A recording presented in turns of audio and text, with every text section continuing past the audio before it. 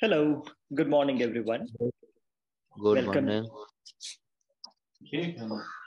Participants, please mute yourselves. Yeah. Hello, good morning, everyone. Welcome to day two of the online presentation of the cohort two of 52 Parindey Fellowship, where our fellows will be sharing their learnings, reflections, and insights from their fellowship journey in their chosen areas of explorations. Hi, my name is Ashik Krishnan, and I'm with Travelers University. At Travelers University, we design and facilitate various travel-based and experiential learning programs, ranging from week-long learning journeys to 6-month-long fellowships. These programs are in the intersecting areas of education, ecology, economics, and social justice. Three aspects that we focus on in our journeys are connection with one's own self, connection with the community around, and connection with the rest of nature. The 52 Parindey Fellowship program is a program for youth intended. The 52 Parindey Fellowship program is a program for youth who are in the pursuit of livelihoods oriented towards social, ecological, and personal well-being. Through the fellowship, the fellows meet with different livelihood practitioners in their chosen areas of interests, people who have already walked these paths, people who are already working in those areas, and they engage with them, involved in their work, thus having a direct learning experience for themselves.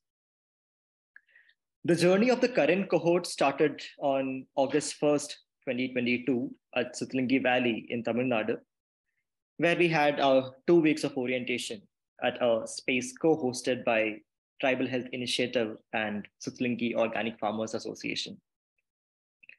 After which, the fellows set off on their individual journeys for about 4 to 4.5 months, where they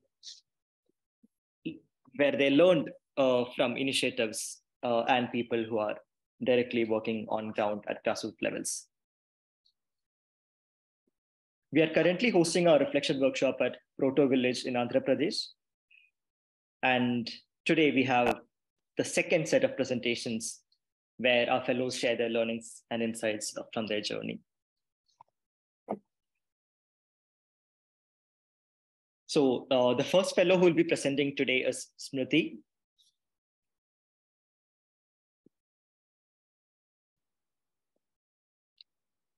Smriti is from Ghaziabad, Uttar Pradesh, and her area of exploration during the fellowship was women empowerment, cultivation of feminist values. Smriti identifies herself as a feminist and feels strongly about the issues around gender, patriarchy, and women's rights. She was born and brought up in Ghaziabad, Uttar Pradesh. Prior to the fellowship, she was a software engineer by profession. And she believes that the world can do without one less software, but not without the mutual concentration among its residents. She wants to put her energy and time in the work which aligns with her value system, and one which is meaningful to both to her and as well as society. Smriti is currently on a gap year and has taken a journey of exploration and experimentation.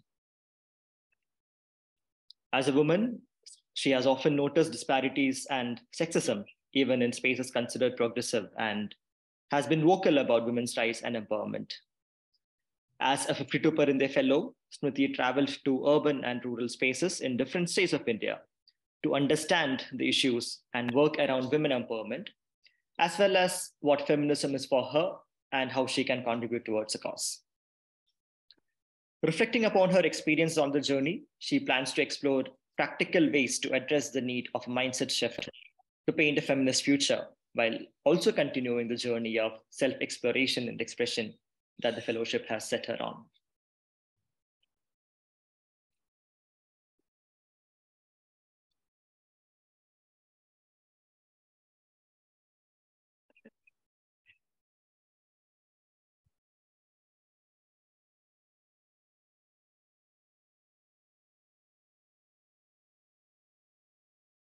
So that is Smriti's journey, the path across India she traveled that you see on the screen.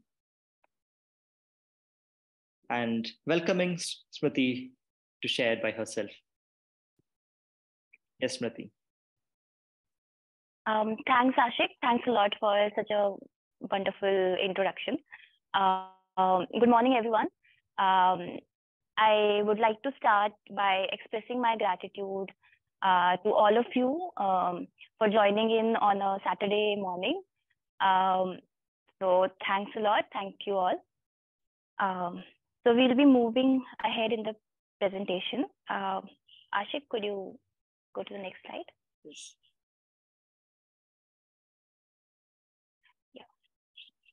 So I would like to start my presentation with this quote. And I wrote this somewhere in the middle of my journey because of the experiences I was getting and the things I was getting to see. So I would read it out loud once. I don't know how to put on paper or on camera the things my eyes have seen, the beauty and the pain. So throughout this journey, I have seen quite a lot of things, and I tried my best to put it on the stories that we have been writing, my reflections also, and this presentation also. And I hope I can paint a picture for all of you. And this photograph is there in the background. This is a window, as we can all see, and this symbolism for me, because this fellowship has been for me has been a window to a whole set of different ideas, a different kind of life, a whole new world to say. Yeah. So the very first question arises that why women empowerment? So for me, women empowerment has, like, the issues around women and gender and all of this has been very close to my heart. So when I had to think of what I would like to explore and go deeper into, so I asked myself this question: what is the one issue that makes you cry? And up came women empowerment and the issues around women. And so I knew that this is my journey. I have to take this journey.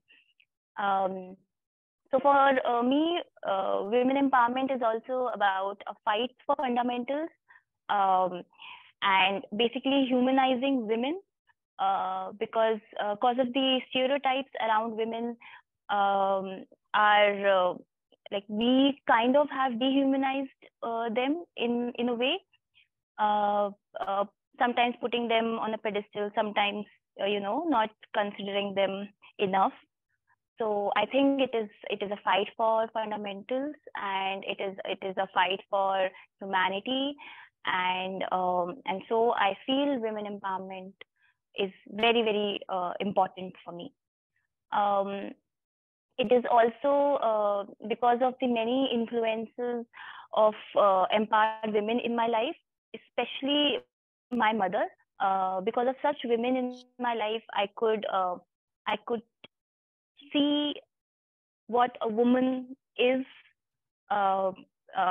without the stereotypes around the gender.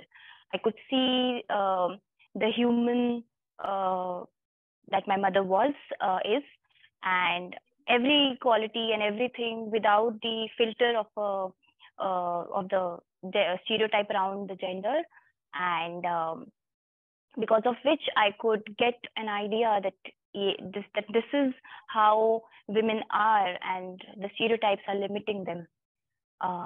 So I'm very grateful for such women in my life, and also because in my life so far, through I've been through traditional education, and then I got into a job, and I've been doing that. I was in the IT. So there, so even like in every space, I have an urban childhood.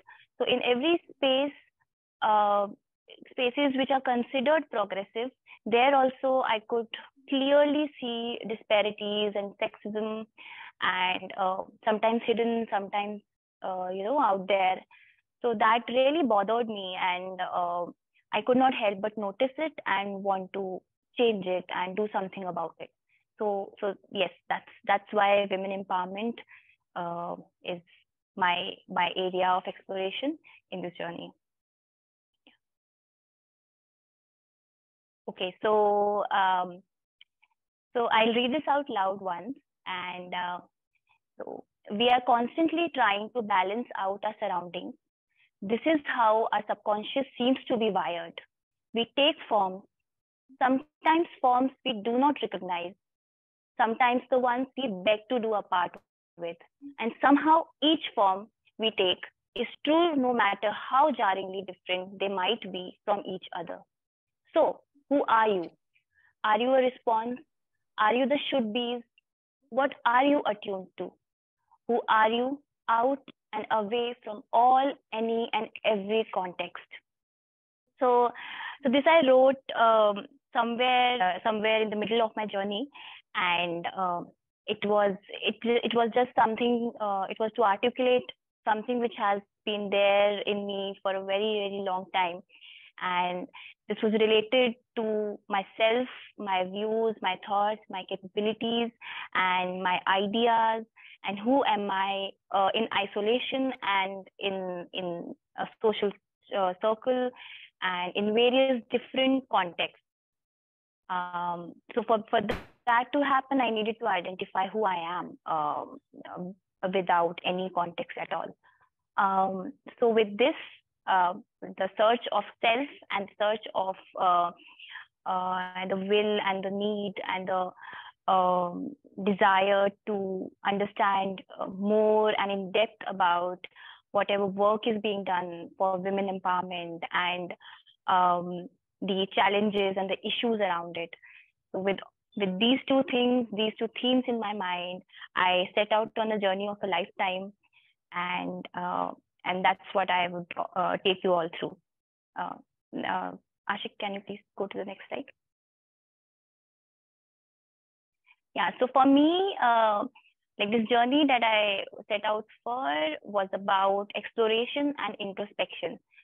So exploration about all of these things that you are seeing on your screen.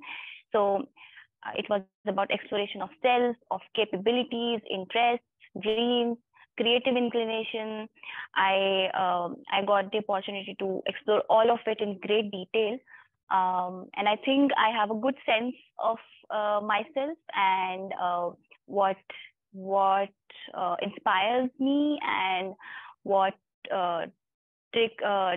what makes me go deeper into my creative expression. And so this was one of the areas of exploration which was very beneficial for me, that which it enriched my self. And the second was world, people, communities, because so till now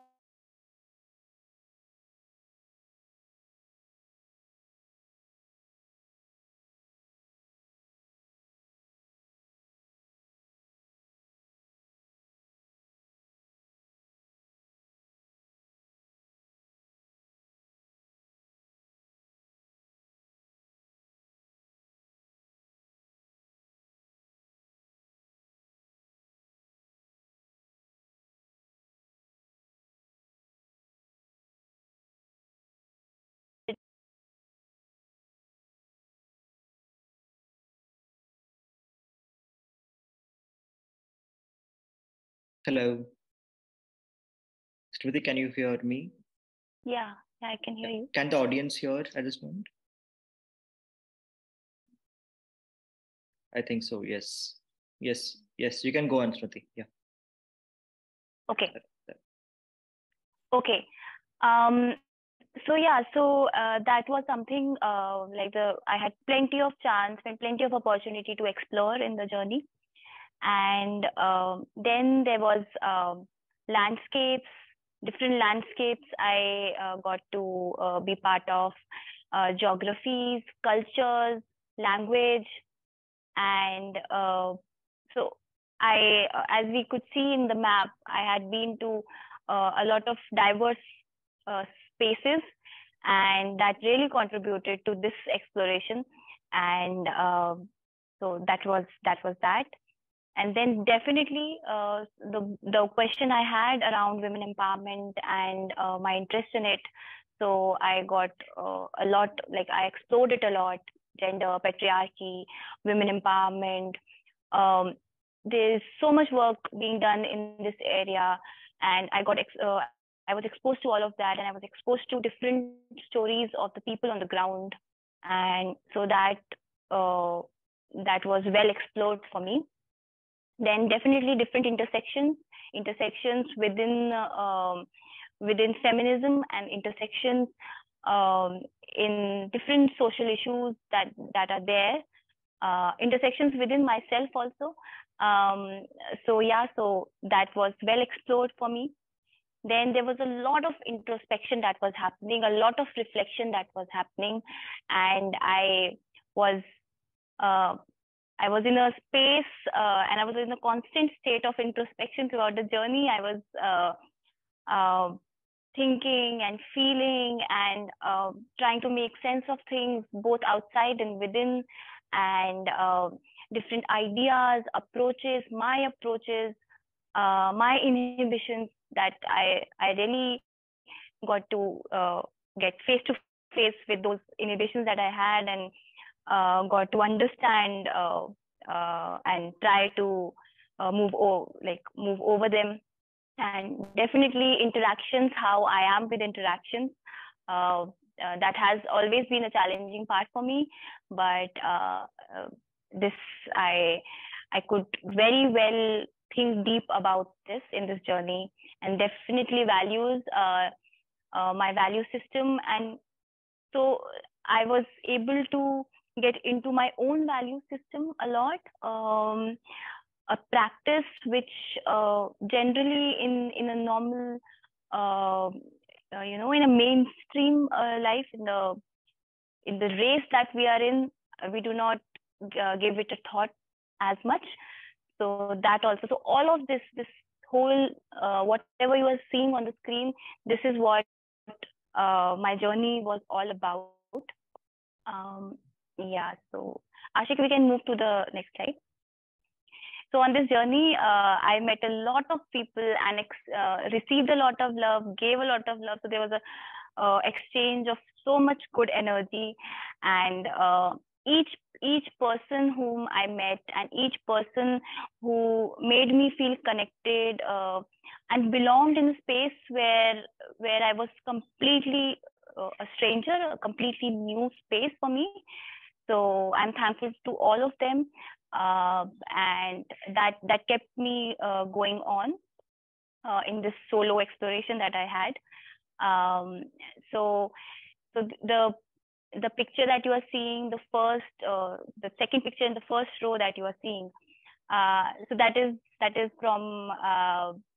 So I was traveling for our orientation. So my journey. So everyone in the fellowship jokes that your journey began way before the actual travel part of the fellowship began, because when I was traveling to the orientation, so because of there was a delay in the train, and because of that I had to miss my morning bus. There were two buses that were there for the location I needed to go, to catch the evening bus. And now I had 5-6 hours in my hand and no place to go. So I met uncle and auntie, and they were like in my coach, and they offered to take me to their home, and they welcomed me with a nice Tamilian food, and they offered me a bed to sleep, and they even came with me to help me board the bus, and even talk to, because language was a problem. So they they talked to the bus conductor that she cannot speak Tamil, and so you have to drop her at this exact location, please remember. And all of that was happening. I felt like I'm their daughter. And then they also like found a woman and like befriended me with her and sat me next to her and said that, okay, you both stay together. And because that woman also had to step like board off at that location where I was going.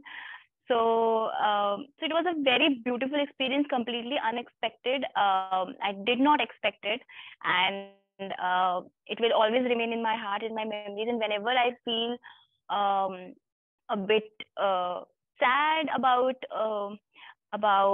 how the world feels sometimes, I will always remember this incident. This incident is like makes me want to believe in the good in people. So yes, that was one experience. And then there's so many such experiences, so many such people. You are seeing a whole collage of people, and all of them, and there were many more. So the picture that you are seeing on the end of the first column, so I was in the Gender Lab Mumbai. So that was my first location.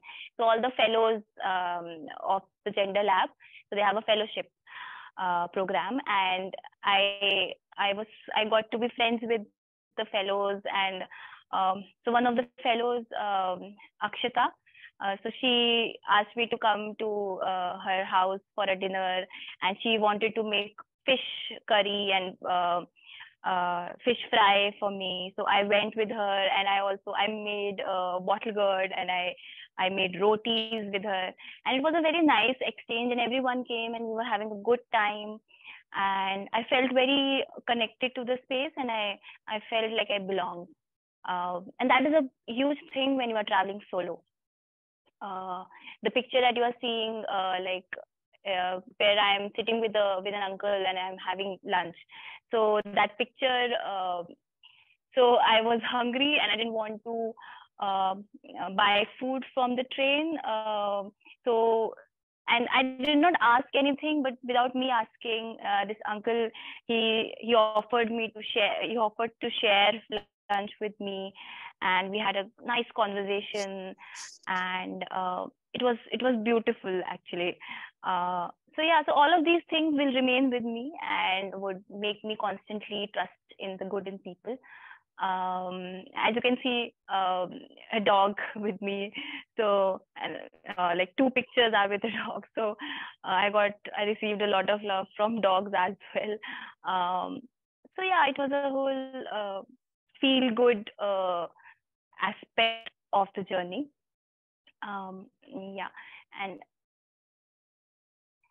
then there were so many experiences, and there are only few that you can see on the screen. I visited so many different villages.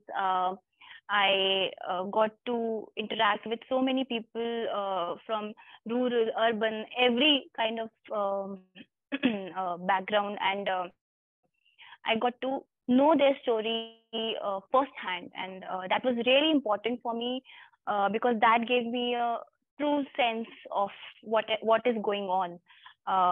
And I got to interact with children, with women, with men, with everyone, and these interactions were happening. These experiences were I was experiencing all of this, and amidst all of this, there was a lot of fun also happening. And the experiences and the incidents, I would definitely go deeper into in the presentation as we progress. So yeah, so this will remain in my memory always. Yes, Ashik, we can go to the next slide. Yeah. So in my journey, as you have seen in the map that was shared initially, I went to different 6 locations, and in all those locations, from all those locations, like each Parindey, as you can see their names on the slide. So each Parindey was like a piece in a jigsaw puzzle for me. Like whatever learnings and realizations I had, even if I would have to take out a single one, then it would not be a holistic one. It would not be a complete learning, because I learned so much throughout the journey, and so much looking at the work that was being done, the team that was executing it, the Parindey, their ideologies, and the beneficiaries of the programs that they had. And so I would like to go deeper into some of the learnings that I had. So, so there is. So I'll go with the first one. So I realized that in a work like this, personal, there is no clear difference between personal and professional, because every story that comes to you feels very, very personal. And like feminism is a way of life, and you cannot just limit it to your work. It seeps into your personal life, and you lead a feminist life. And that was a very big realization for me, because it made me realize that I could start with myself. And then I got to know about like empowerment, and how empowerment has different levels. So I realized that I was looking at all the things that were going on from a privileged standpoint. And when I realized that, I got to know that empowerment itself is a spectrum. It has different levels, and what might be very basic for someone, it could be life changing for another. So that was a huge realization for me, because that really led me to look at even small things and do them in a way that would align with the whole scheme of things. Then I learned that it begins with you.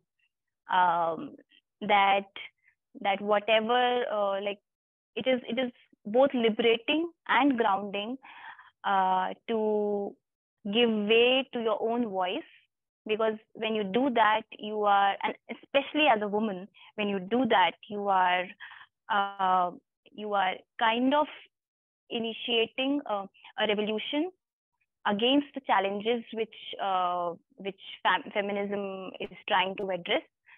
And that's how you just one. It's a ripple effect. You just begin with yourself, and then everything starts coming into picture. Then I learned that everyone is a stakeholder.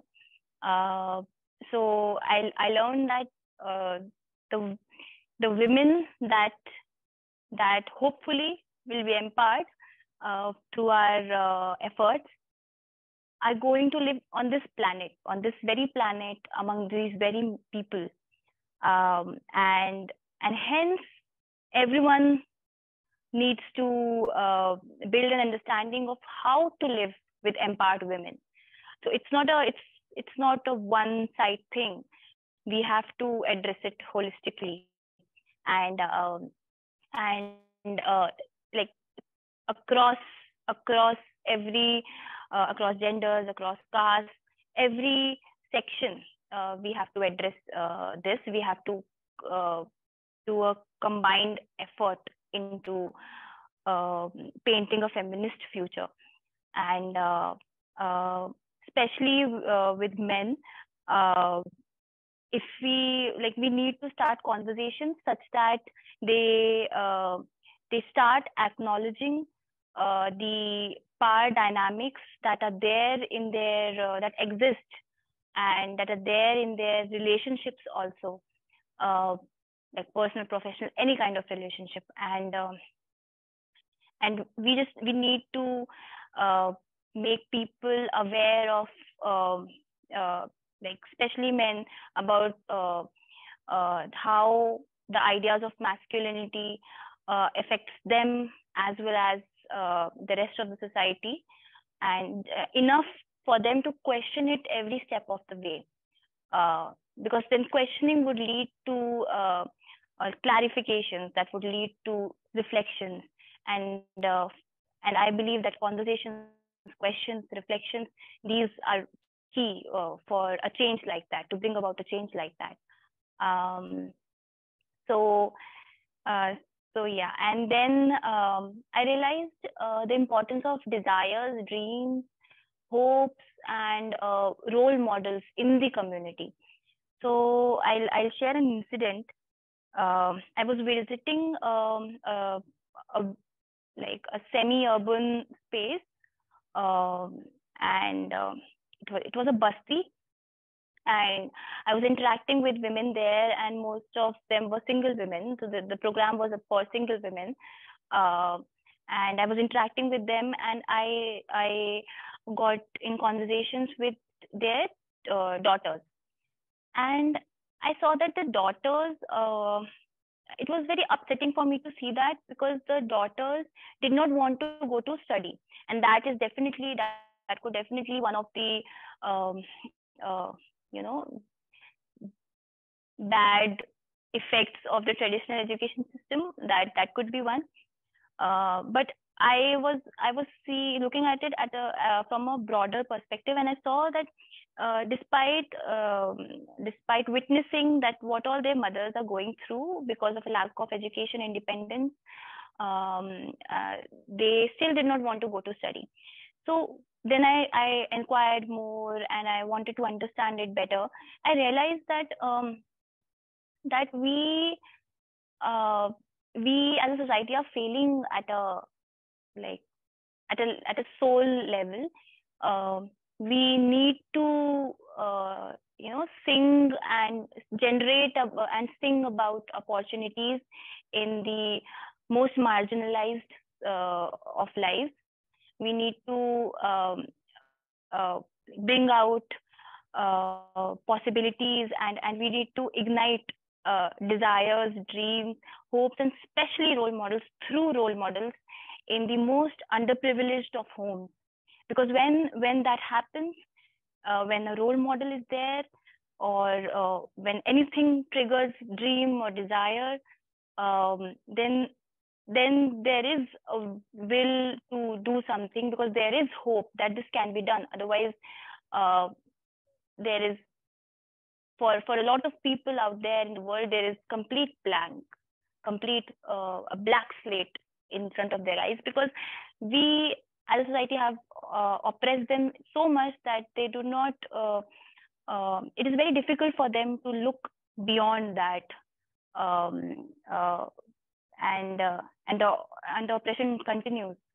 So that I realized that it is very important, even if the desires or dreams are as frivolous as like whatever the society considers frivolous. Even in that desire or dream, I would really very much want to be ignited in such homes. So there was that. And then there was this learning that any social issue does not exist in isolation. So there's this incident I want to share. So I was around Hyderabad in the rural spaces in Devarkonda. And there I met a lot of women on the field, and there was this one woman. She had recently lost her husband. She had 2 children, and both of them were not well. They were suffering from some diseases, and she had no means of, she had no land, so no means of earning anything. And she was struggling a lot.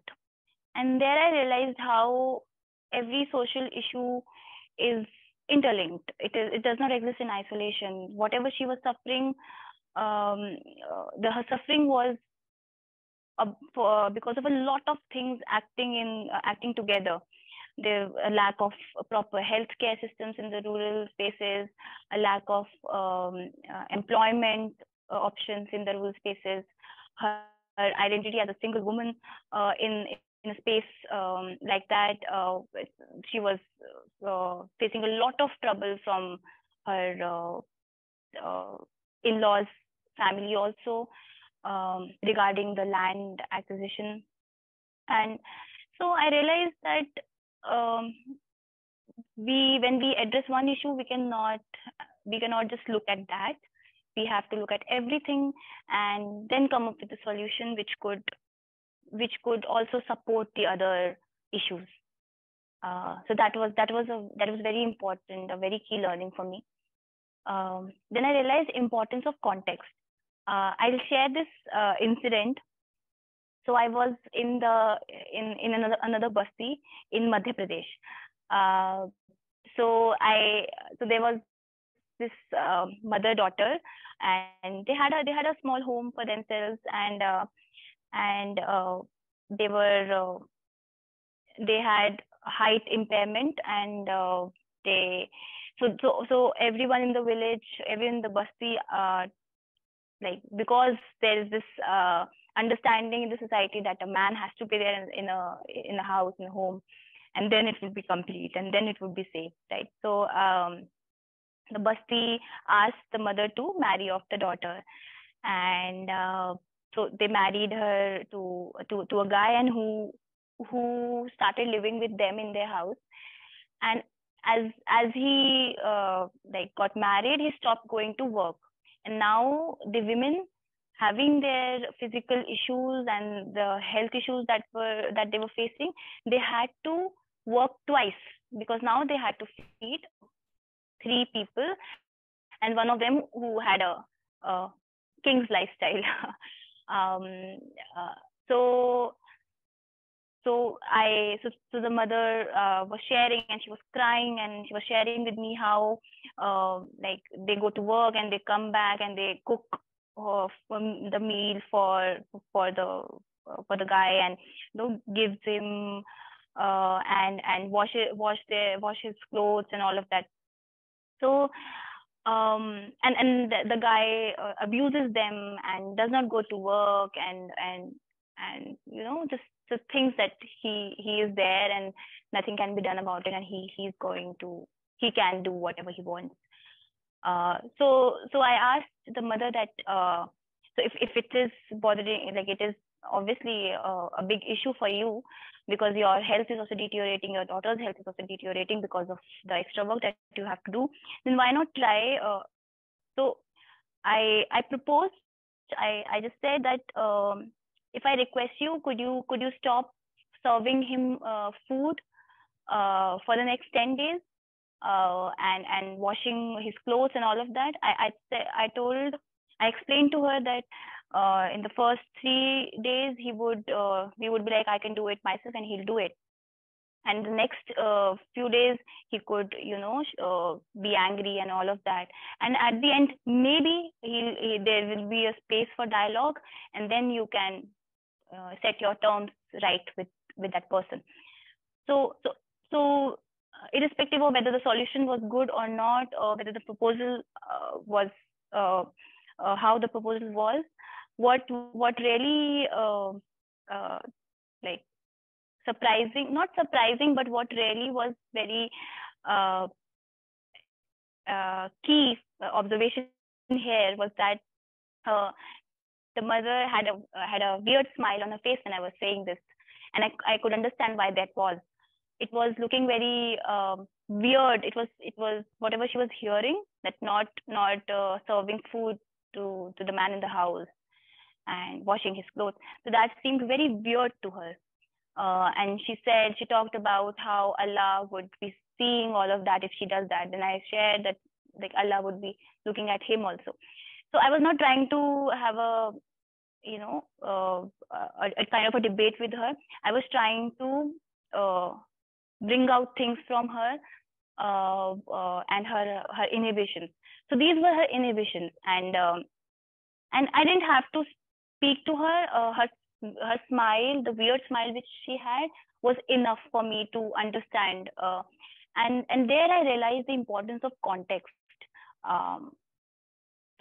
So even the proposals and solutions we offer, they are not in isolation from the context that is there in that space, and it was painful for me to hold back and to witness that, but I understood that the whole context was what was speaking there.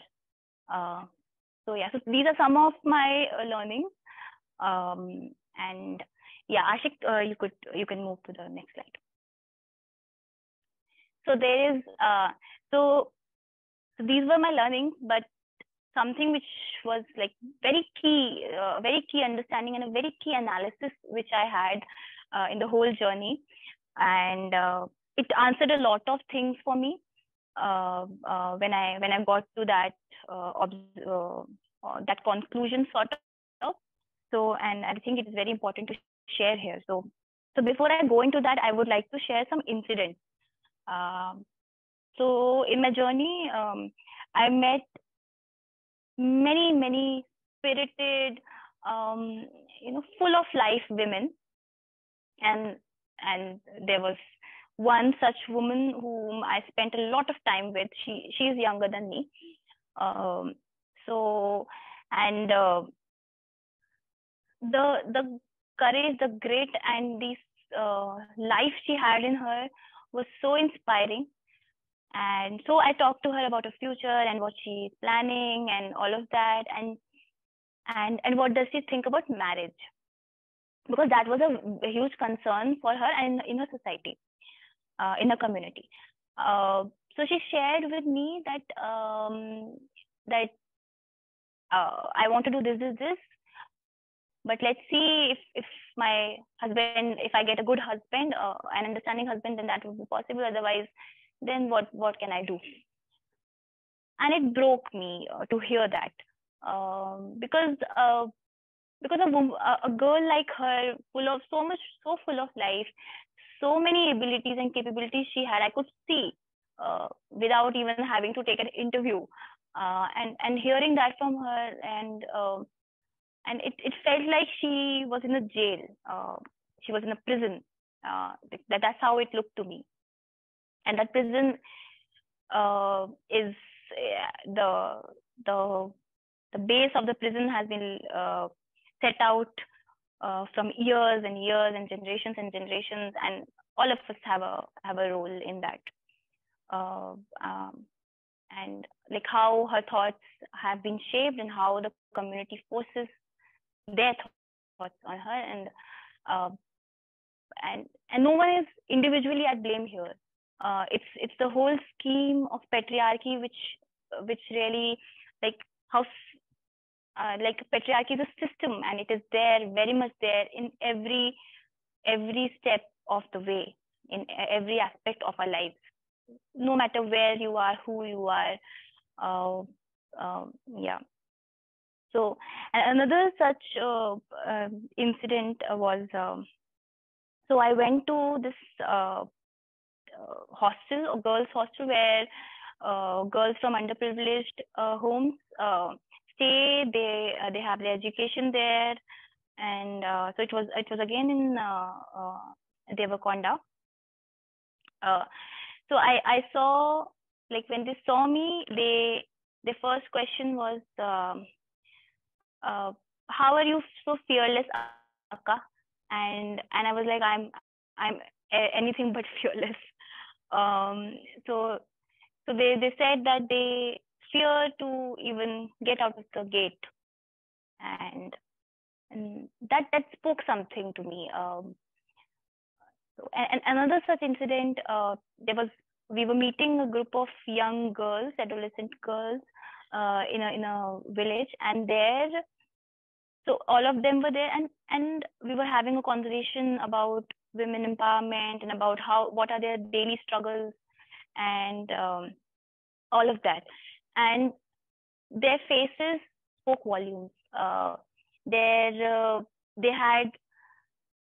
was anger, sadness, and helplessness. These three things I could identify, and that's not how women in our society, as young as them, should be leading their lives.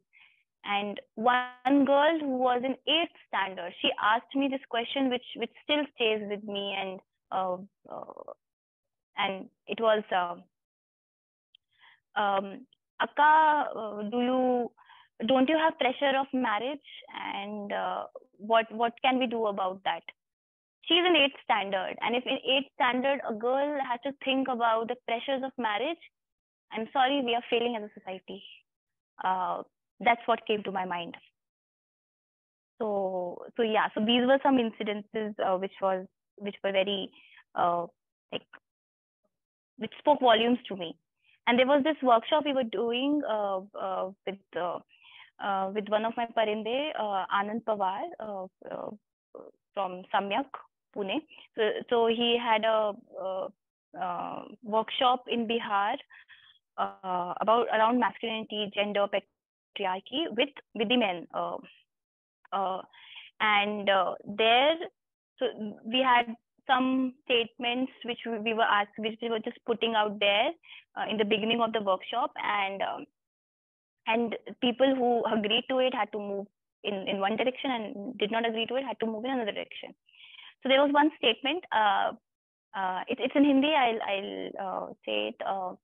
So मर्द वही होता है जो अपनी औरत को मुट्ठी में रखता है.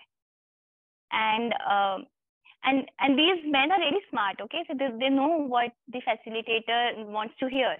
But yet there were few, and one specific visual that is there in my head right now is one man of, I think, 45 age around. So he was walking like this. Yes. And he was saying yes, and this. And it's not his fault. It's no one's fault. That's what came to me there. I thought, like, how we have, we need to address this and the mindset we need to address, because the issue of patriarchy is well woven into the minds of everyone that is there. So these were some incidents, and a lot of conversations and a lot of such incidents led me to think that that when we say that there has been some gender equality, we have reached some gender equality, we are only looking at the enablement part, and we are looking at, and even a lot of efforts are towards that we are trying to enable women, and which is very, very important. It is crucial, and I agree to that, and it is one of the initial steps towards empowerment. But initial, that's the keyword. So we are a lot of work is being done for enablement, and so looking at enabled women, we are deriving that we have reached a gender equality. But how I see it is only enabling women, helping them to be financially independent and all of that, and helping them gain some skills, or improve their skills, or make help them get out their skills. All of this is definitely helpful, definitely important, but it is somewhat it somewhat leads to over exploitation of women if we do not address the mindset part. It only makes women more lucrative for the system at large. More hands to work, and and hence I feel that empowerment is this big circle, and in it comes enablement, which is a good portion of it, but it is a portion of it. It is the initial step towards it, and we have a long, long way to go, because we are captured here. We are our minds are still in prison. Us, everyone, the woman in question, the community, everyone, and I feel that a lot of work, which is also, I could see that work also being done. So I feel that a lot of work for the mindset shift to cultivate feminist values in people needs to be addressed aggressively, because without that, enablement would only lead to more bonded labors out of women. And that is how it has been somewhat in the urban spaces. Why? Because in the urban spaces, the enablement part has somewhat like a lot of effort has been done there, and now I can, like, even in my office days, I could see that it was very evident to me how the schedule of a woman looked and how that of a man looked. So yeah, so that is one key observation analysis for me. Ashik, could you move to the second slide? Yeah. Also adding to that, this is very important, so I do not want to miss this. I feel that we need to put in more efforts and help women see themselves as valuable, not because of their capabilities, but see their value in because like in being equal human beings. And that's one thing I would like to end this with. Yes, Ashik, please, next thing. So I got into all of the whole journey, and I got to see a lot of things. A lot of things were churning inside me also, and these were all livelihoods that I could see, and and a lot of new livelihoods which were there in front of me, and I can choose from that, which is like, so for me, a livelihood which have life at the center of it, and when I say life, it is nurturing a community, being in a community, like good for the self, for your soul, for your heart, for your mind, good for the planet, in general, keeping life at the center of it, and not maybe growth, not maybe profit. Yeah, so that is what a livelihood looks for me, and it is it's a big realization, because I'm coming from the IT, and I have done a livelihood, and now I want to get into a livelihoods. Yeah, Ashik, please, next slide. Okay, so I want you to look at the picture tagged as before. I want you to have a closer look at the expression that I have there. So that is the picture I would resonate with earlier, before this journey. Like my world limited to the laptop, and my expression like this. And that is not to say that I did not enjoy like the main thing about my work, which is logic building, which because I'm a software engineer, I'm a coder. I love that, but I did not like how it limited me, and not the logic building part, not the coding part, not my work, but how the job and the mainstream operates. And that's the expression I want you to have a good look at it. So that is how I resonate.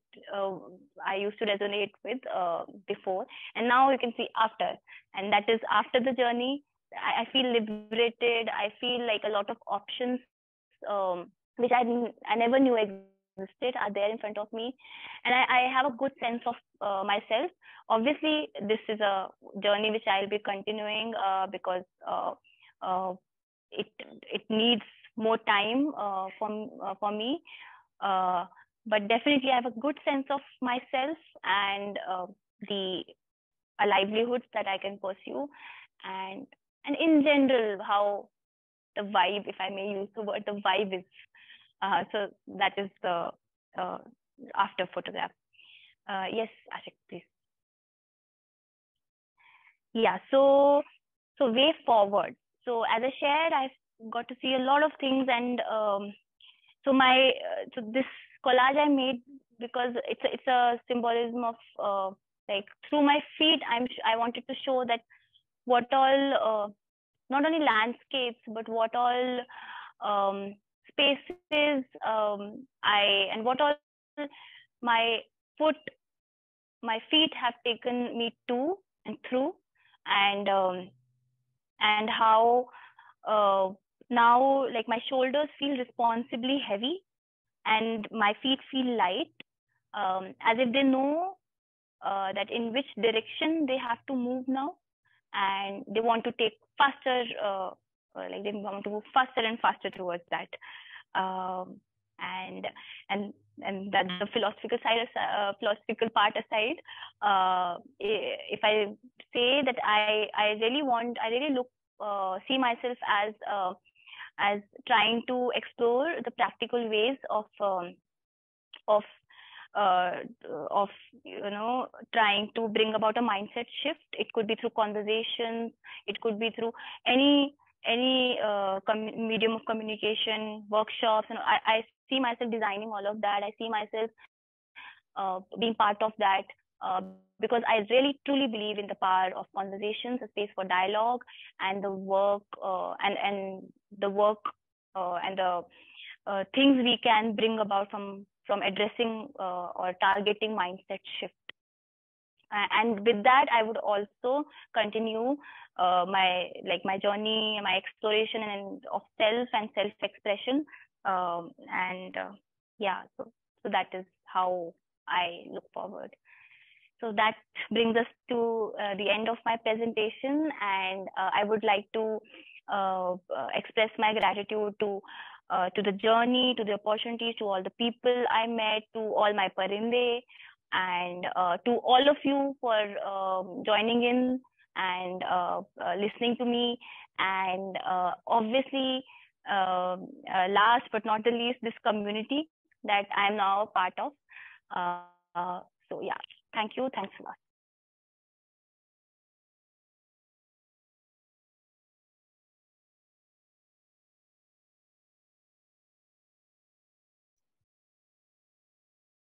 Yeah, that was a wonderful from the heart sharing, Smriti. Thank you for that. So since we had an internet problem in between and we have delayed a little, the second presentation we'll do it from 11:50. But we have about like 5 to 7 minutes for Q&A in between. Or if you would like to share something to Smriti, so you can please unmute yourself and ask or share. Yeah.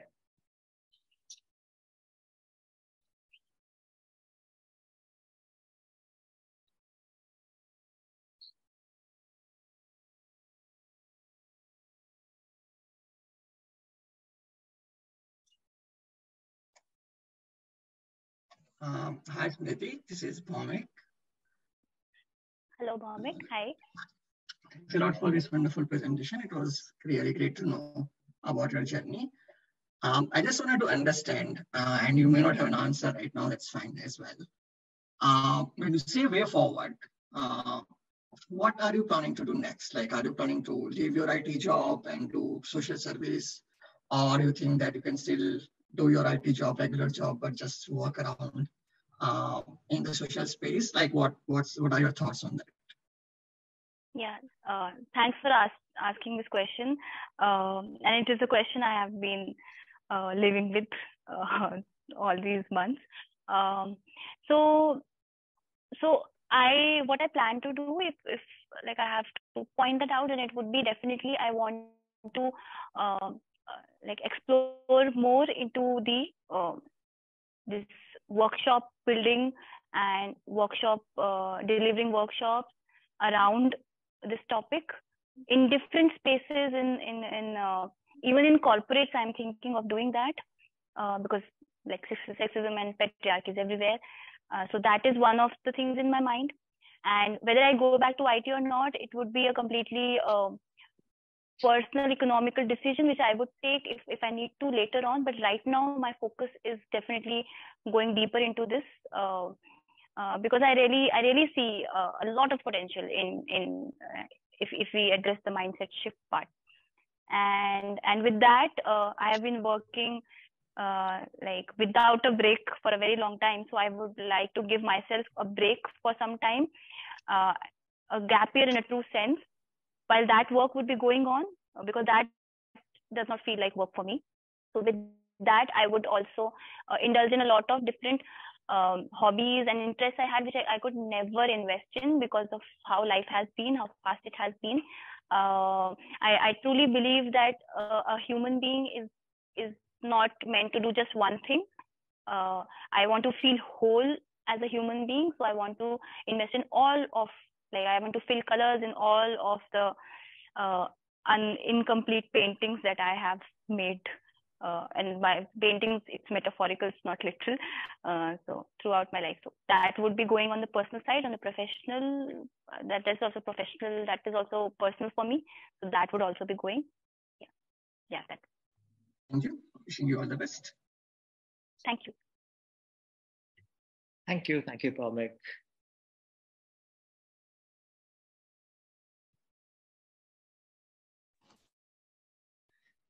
Hello, Smriti.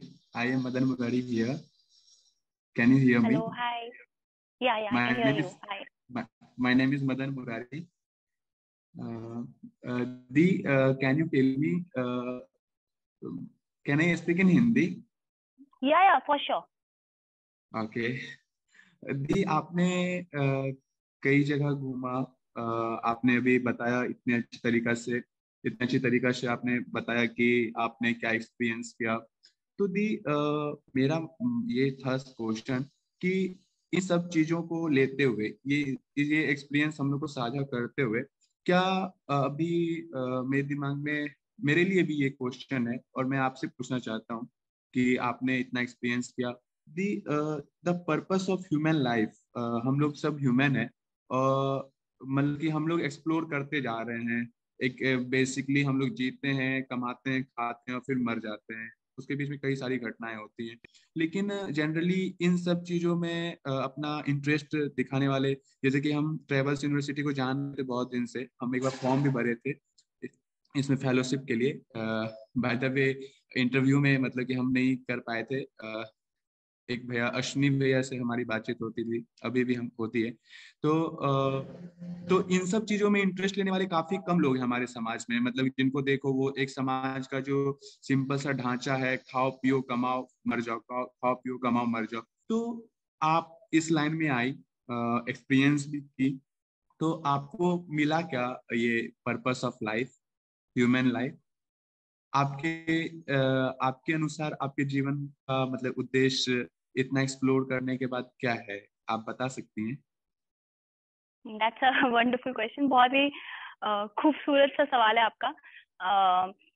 तो मेरे लिए हमेशा से purpose of life, और इसी वजह से मैं खुद को थोड़ा मिसफिट पाती थी मेन स्ट्रीम जो हम कहते हैं उधर। तो मेरे लिए हमेशा से ना लोग और रिलेशनशिप और कम्युनिटी और मतलब जो भाव होते हैं वो मेरे लिए हमेशा से सेंटर पे रहे हैं। और तो हमेशा से मैं मतलब लाइफ मेरे हिसाब से ना ये भी है एक पॉइंट कि लाइफ का पर्पस ही क्यों बना रहे हैं हम, क्यों नहीं जो हमारा दिल जो हमारा दिल जिसके लिए महसूस करता है उसके टुवर्ड्स हम काम करते रहें। तो मेरा दिल विमेन के लिए और विमेन राइट्स के लिए बहुत धड़कता है, और ये जो कम्युनिटी का जो फीलिंग है और इसको सेंटर पे रखना, मैं मेरी लाइफ को उसके अराउंड देखती हूँ। हमेशा से ये था, बट मुझे समझ नहीं आता था कि ये क्या है। वो फीलिंग थी बट क्या है, क्योंकि देखिए जैसे आपने बोला कि लोग कमाते हैं खाते हैं और ऐसे, तो मेरे को ये भी क्योंकि मैं उधर उस दुनिया से भी आ रही हूँ तो मुझे समझ में आता है।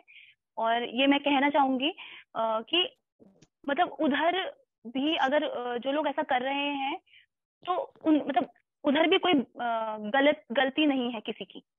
मुझे ऐसा लगता है कि उन्होंने मतलब जिन्होंने जो देखा होता है, जितना पता होता है, और डेफिनेटली यू कैन गो, मतलब आप जा सकते हैं और एक्सप्लोर कर सकते हैं। बट जो अगर आप प्रॉपरली एक मेन स्ट्रीम लाइफ में घुसे हुए हैं और उस तरीके का जीवन आप जी रहे हैं, तो बहुत सारे ऑप्रेसर्स आपके ऊपर भी हैं और उनके दबाव में आके जितना आपने देखा है आप उसी में ही एक जिंदगी बनाने की कोशिश करते हैं। तो और आई थिंक उसी चीज को ट्रैवलर्स यूनिवर्सिटी अपनी फेलोशिप के थ्रू एड्रेस भी कर रहे हैं कि जो लोग ऐसा महसूस कर रहे हैं और ऐसा है, तो उन लोगों को एक आशा की किरण दिखे, और अगर वो आशा की किरण उनको अपील करती है तो वो उस तरफ चल सकते हैं। तो ये उधर का है। बाकी पर्पस ऑफ लाइफ, जैसे मैंने बताया कि जो आपका दिल जिसके लिए बहुत ज्यादा धड़कता है, आप उसको फॉलो करेंगे तो आपको कभी पर्पस ऑफ लाइफ, मेरा मानना है, आपको एक पर्पस ऑफ लाइफ ढूंढने का कभी जरूरत नहीं पड़ेगी, क्योंकि आपका दिल पूरा पैशनेटली उस काम को करता जाएगा। और अगर आप उसमें इन्वेस्टेड हैं, तो आपके जो रिलेशनशिप्स हैं, जो कि मेरे हिसाब से कोर हैं, रिलेशनशिप्स, फीलिंग्स, कम्युनिटी कोर है लाइफ की, वो नर्चर भी होती जाएंगी, तो आप खोएंगे नहीं। तो मेरे ख्याल से अगर हम कहें, मेरे को बातों बातों में ही लग रहा है कि पर्पस ऑफ लाइफ शायद ये है, खुद को ना खोना। तो इतने सारे रिफ्लेक्शंस मुझे पूरी जर्नी में बहुत सारी चीजें निकल के आई, ये भी एक निकल के आया था। अभी आपसे thank you so much for this question. आपसे बात करते हुए ये बहुत ऐसे अच्छे से निकल के आया क्लियरली मेरे लिए। तो ये है, तो हर इंसान अपना लाइफ का पर्पस खुद डिसाइड कर सकता है। मेरे लिए, मेरे हिसाब से ये है।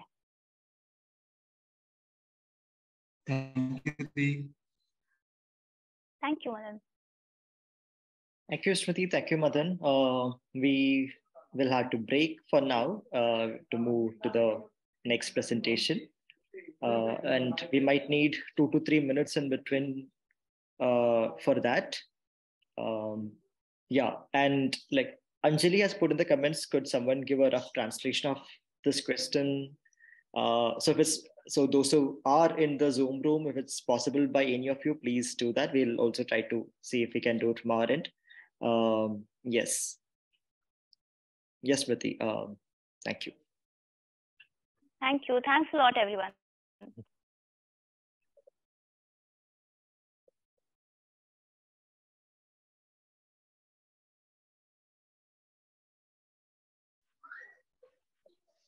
Yes. Thank you. We will need like 2 to 3 minutes for setup. So please remain waiting. And yeah, thank you.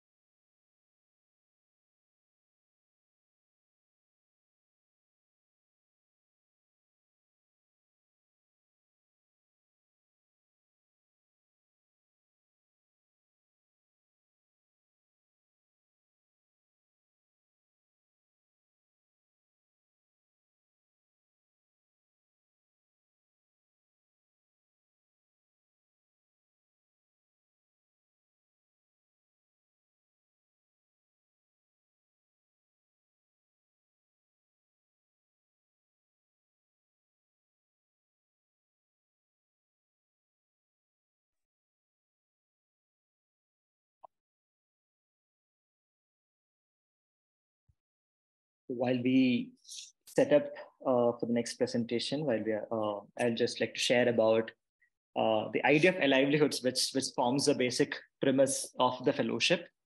So livelihoods are the kind of livelihoods that make us feel alive from within as we are involved in it. And and are oriented towards social, ecological, and personal well-being. And through the fellowship, each fellow explores the livelihood that they wish to engage in the long term.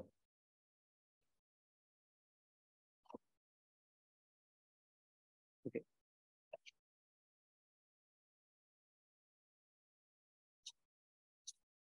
I think Ankita is ready.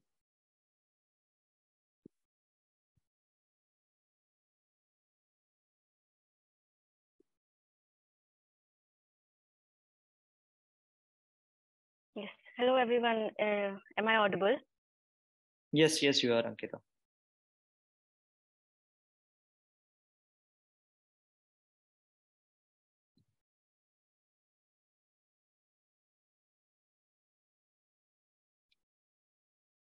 All right. So thank you so much for joining. I see a lot of people who have joined, and I feel very humble and excited to be sharing my journey and what I've learned with everyone who's here.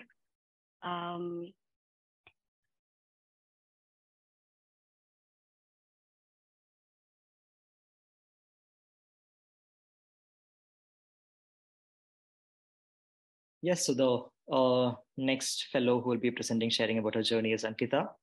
Ankita is from New Delhi, and through the fellowship, she has largely explored the area of the role of community in localized social ecological regeneration.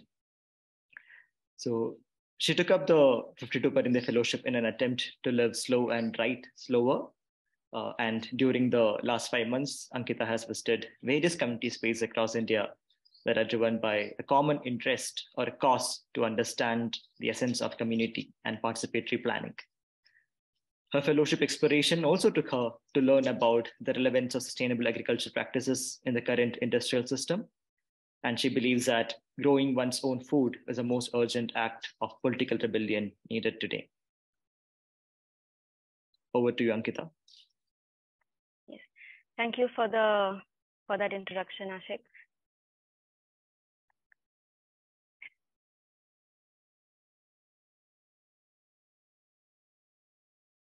Yeah, so that is how my journey of the past 5 months looks like.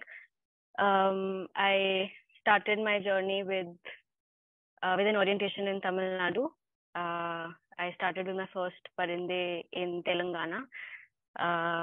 And after visiting the different states, as you can see here, I am back in Andhra for the reflection workshop, from where I'm sharing this presentation today. So as mentioned earlier, the topic or the domain that I was interested in is the role of community, or the role that community plays in localized regeneration, like social and ecological regeneration that that is possible in the current context that we are in. So if I begin with that domain, the first question, the initial question that comes is community. Like, what do I mean by community? What does a community mean? And why is it that people are like, what is the importance that community holds in our lives? Where all do we come across this word?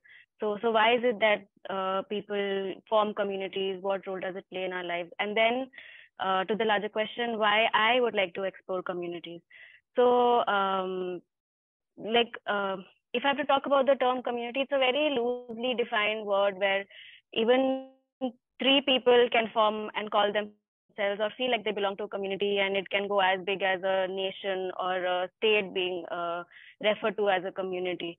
Then communities can be it's a like people who feel that they're part of a community. Like, there are circumstantial communities, there are people who form a community on the basis of shared experience. There's the queer community, there's a community of a village setup where people are, there's a geographical vicinity.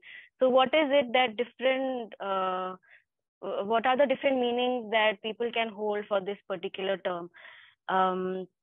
And when we talk about like why I want to explore community, so I come from I've been born and brought up in a city in Delhi, and when we try to find an image for what is when we think of the word city and try to come up with an image. It's a tall building with a lot of apartments, a lot of windows, and a lot of isolated units. I mean, for me, community would not be the first set of words that would come when I think about a city.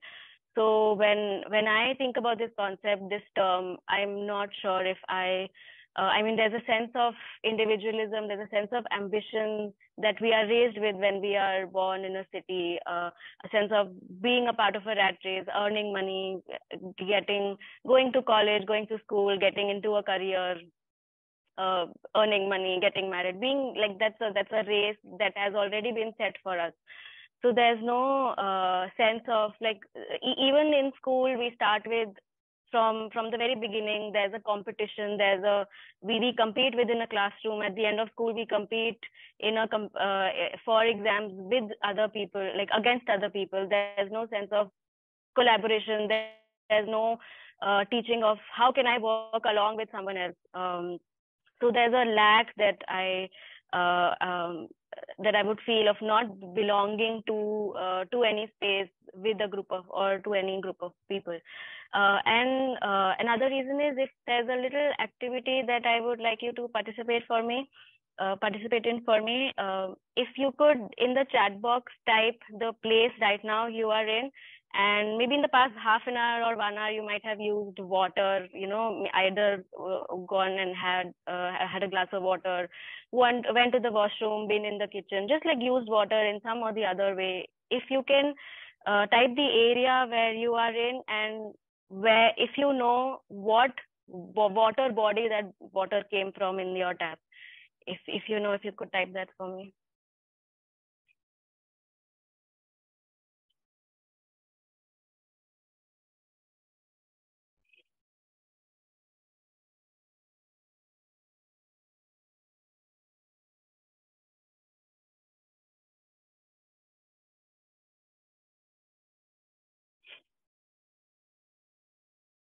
Okay, Weber says borewell.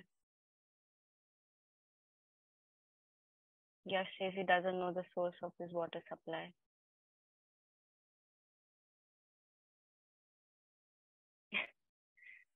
Whistler is not the water body, it's maybe the company who's selling it to you.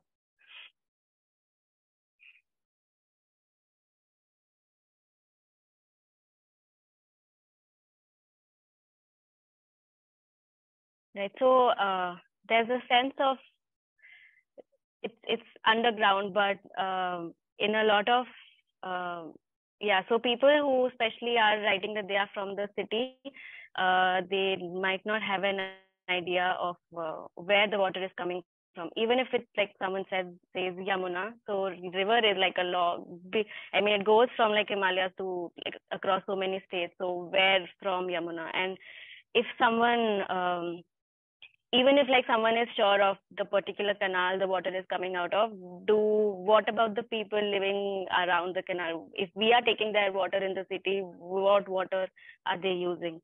So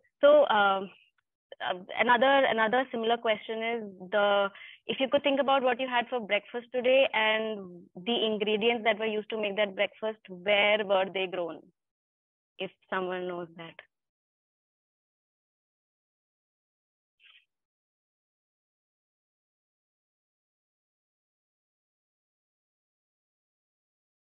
So whatever you had for breakfast and the ingredients, any vegetable you use for it, rice, meat, anything, if you know where it was grown.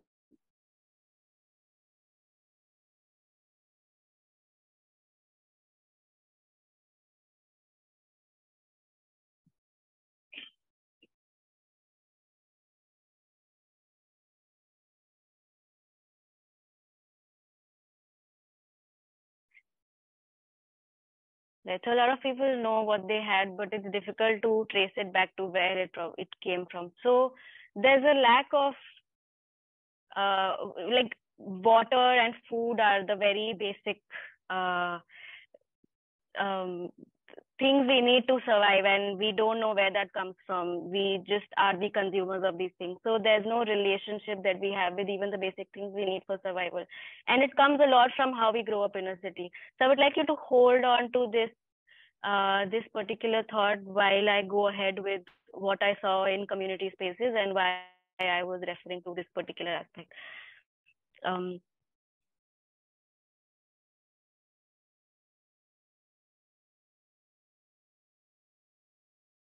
Unable to go next.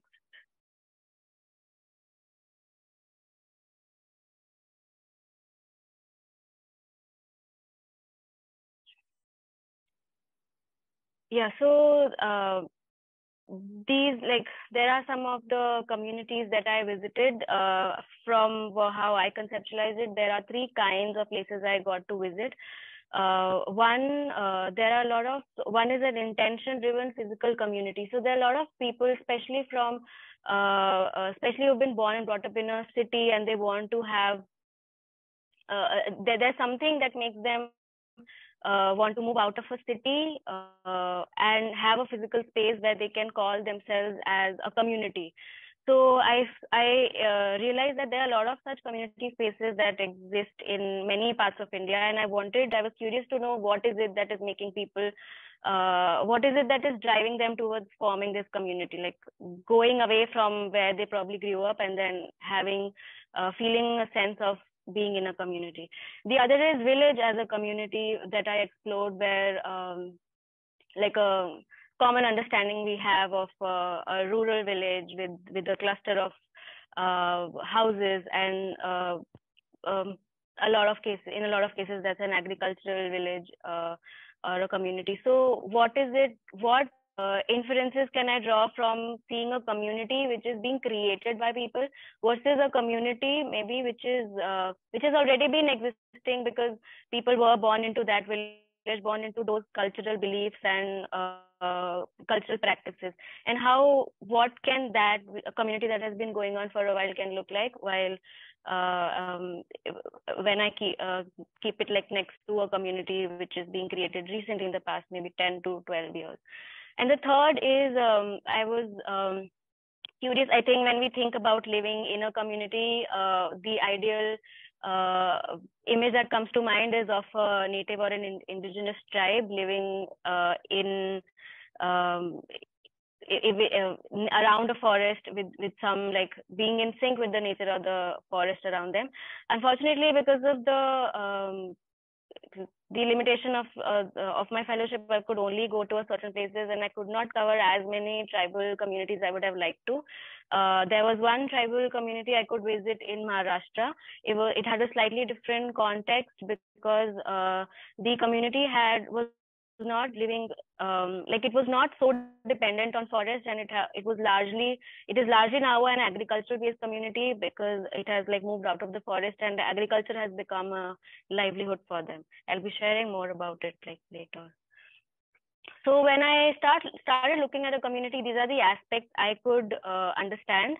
A common an assumption I went with is that why are people, what is it that is making people be a part of a community, and what it might mean. And I was looking at community as the end, as the goal, that once we are a part of that is that is the aim. The very formation of community is the aim of the community. But I realized over my travels that community is not a goal but a means. And if it is a means, then there's an intention, there's a goal to it. And that one key realization is what made me rethink my entire journey. I started looking with one sort of assumption, and then it completely changed how and even introduced this part of intention. So in all of the communities I visited, there was a common intention that was that people or the community members had arrived at. This intention also unites the people who are involved. All of them, all the people involved, are working towards one common intention. And but it is not only a common purpose to be fulfilled for the community, but there's also a personal aspect, a personal need or a personal aspiration that is being fulfilled while people are working towards that intention. Now that intention can be it was action oriented, as in people are coming together to work towards an action, to work towards something, some tangible action they have in mind.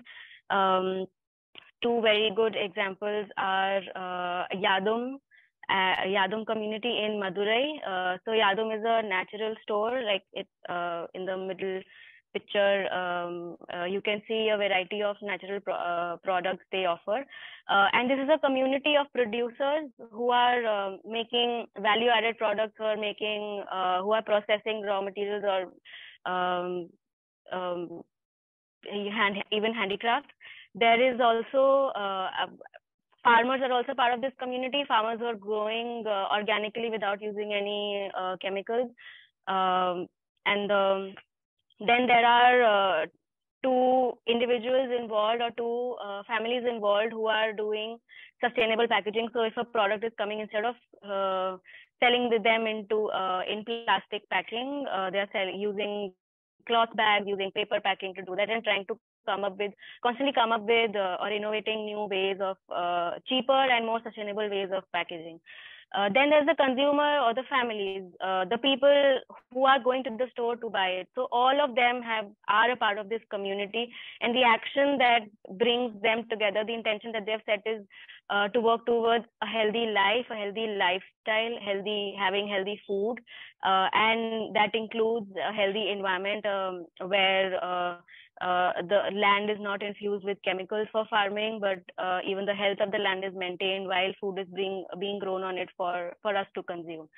The other action-oriented community I visited was in Kochi. It's called Bhumi Learning Center.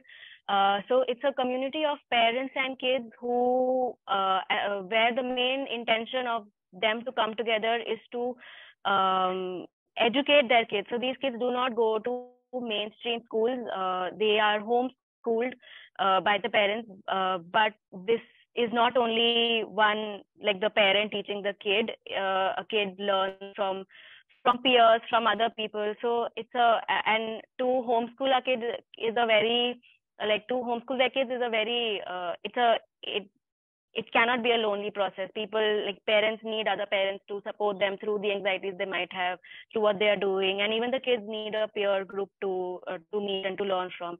So this community came together to educate their kids through alternative methods of education, through homeschooling. And what was interesting here is that so they have a space that they have rented in Kochi where parents, so there's no external facilitator, there are parents only with their varied hobbies or interests, spend time at the learning centers, give a few hours each week to engage with the kids, to organize different activities for them. And they are not teachers, they are facilitators, or they are there to just see that the environment is safe. So if you see in the right picture, it's just the kids will build like a whole civilization or a city around them. And I was very interested in how creative they were in using like simple wood blocks to build things they probably have seen around in the place they live in.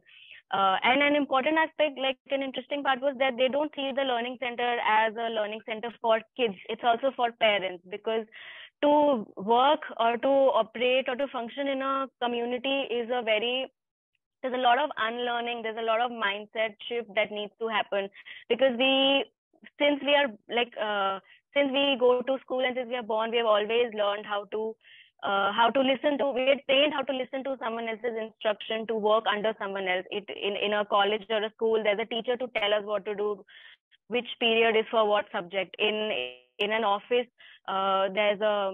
there's a boss or a senior who has to be above us to tell us what to do. So we forget how to self-organize ourselves, how to keep ourselves motivated with having like an internal motivation to do it, instead of looking for some external validation or a reason to make us do something. So even for the parents, it's an unlearning. It's a process of learning how to not be given a responsibility, but to take the responsibility. So there's no person who comes to the center to clean it, run it, the everyday logistics, the accounts, everything is organized by the parents themselves. So they take up the initiative to run the whole center, and that is why it's another like a great example of an action oriented community. Other kinds of communities I visited were social, like people who are working, who are spiritually inclined, where all of them are working towards the inward journey, towards making themselves realize their true potential, and then doing that with the intention that once we are in harmony, once an individual has clarity of thought, has realized what they want to do in life, that can then in effect impact not only other people but impact the surrounding communities. That is how they can contribute to society. So it's not only a self-interested intention, but also to the aim is to also contribute to society. And the third is where the intention begins, like the very intention with which a community is founded is for some social, cultural, political issue, some political injustice or social injustice that which they want to address. And an example of that is something that I'll be talking about later, Kheti India and Design Jatra. In this more on that later. Then I will shift to the other aspect, which is the personal aspect. So when I went to any community space, I would largely look for these three things, and then there would be so many sub-points that would come under each of these aspects. I think one of the places where I learned the most about personal aspects is thinking about how an individual is operating within a community. It is not only how the community is serving the or like the impact of the individual that each individual has. What is it that is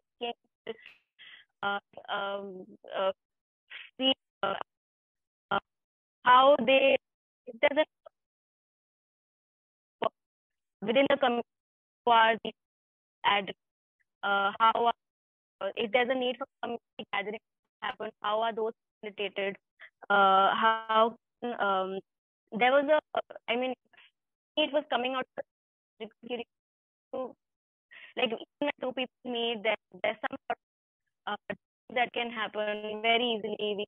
There's some conflict, some power dynamics.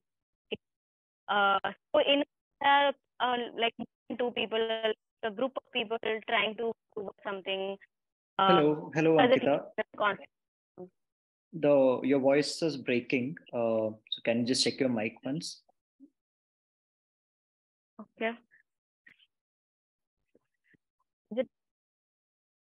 Can you speak now? I have is it better? No, it's breaking. Can you just try changing the microphone once to the computer? Since you're already close to a laptop currently. Yeah. Is this better now? Yes, this is great. Yeah. Okay. Thank you. You might have to repeat from the personal aspect. Like we were lost. Yeah. Okay. So so when I was visiting new community space, these are largely the three aspects which I would look at to understand how a community is working largely, along with the common intention that is bringing people together. I was interested in knowing how not only how the individual is contributing to the community, but how the community is impacting an individual's life, their individual their self-understanding, their so how is the community informing or enabling the self? And then the other was what relationships people have with one another. How is it that they came together?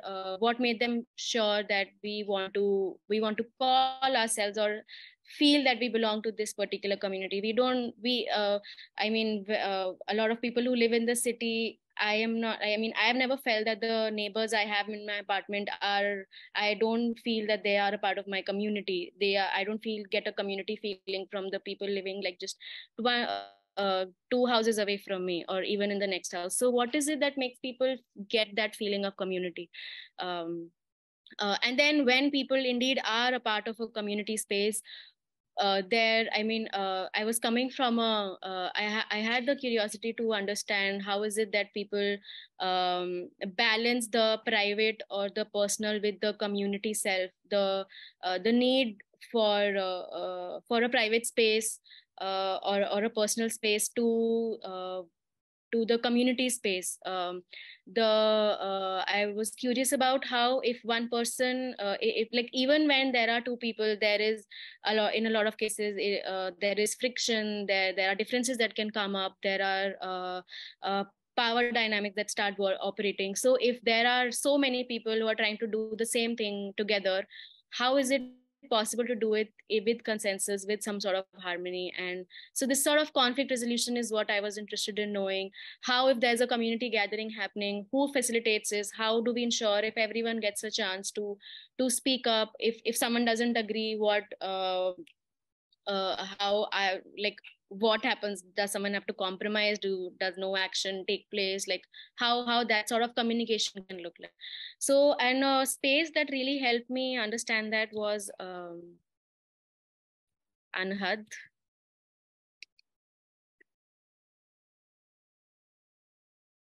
Yeah, so Anhad is a community space in Telangana, and it's like around 14 people are living on a piece of land where they have built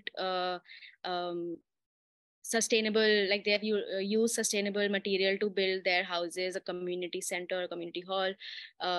And here I not only got to learn about the personal aspect, but also as part of the personal aspect, how important the space of a community is to, like, what can a place look like where we have more interaction, where we feel that we don't feel isolated. So how points of interaction can be designed in a community space, in a physical community. I think I got to observe that and the impact of that. Then another thing that I like, for a community to communicate, interact, and then also evolve and like not be stagnant, there are gatherings, there are points, again another, not a physical within physical points of interaction, there's not only the architectural or the space point, but also like a place where people are coming together to communicate. So in case of Anhad, they meet every Friday 6 in the morning to discuss, like have alternative meetings where in one meeting they focus more on their self or individual concerns, what is bothering them, what they want to grow, which aspect of the individual they want to work on, how the community is helping them do that, and how, or enabling them to do that. And then the other is the community concern that they take up. There are different initiatives that the community runs to financially sustain themselves. So if there are logistics to be figured out, how so they are planning to start with the natural farming initiative, and they already have an eco architecture initiative that has been running for the past few years. And how and it's the same community members who are a part of this initiative, and how, if there are logistics to be figured out, how work can be done, not to get the work done, but also to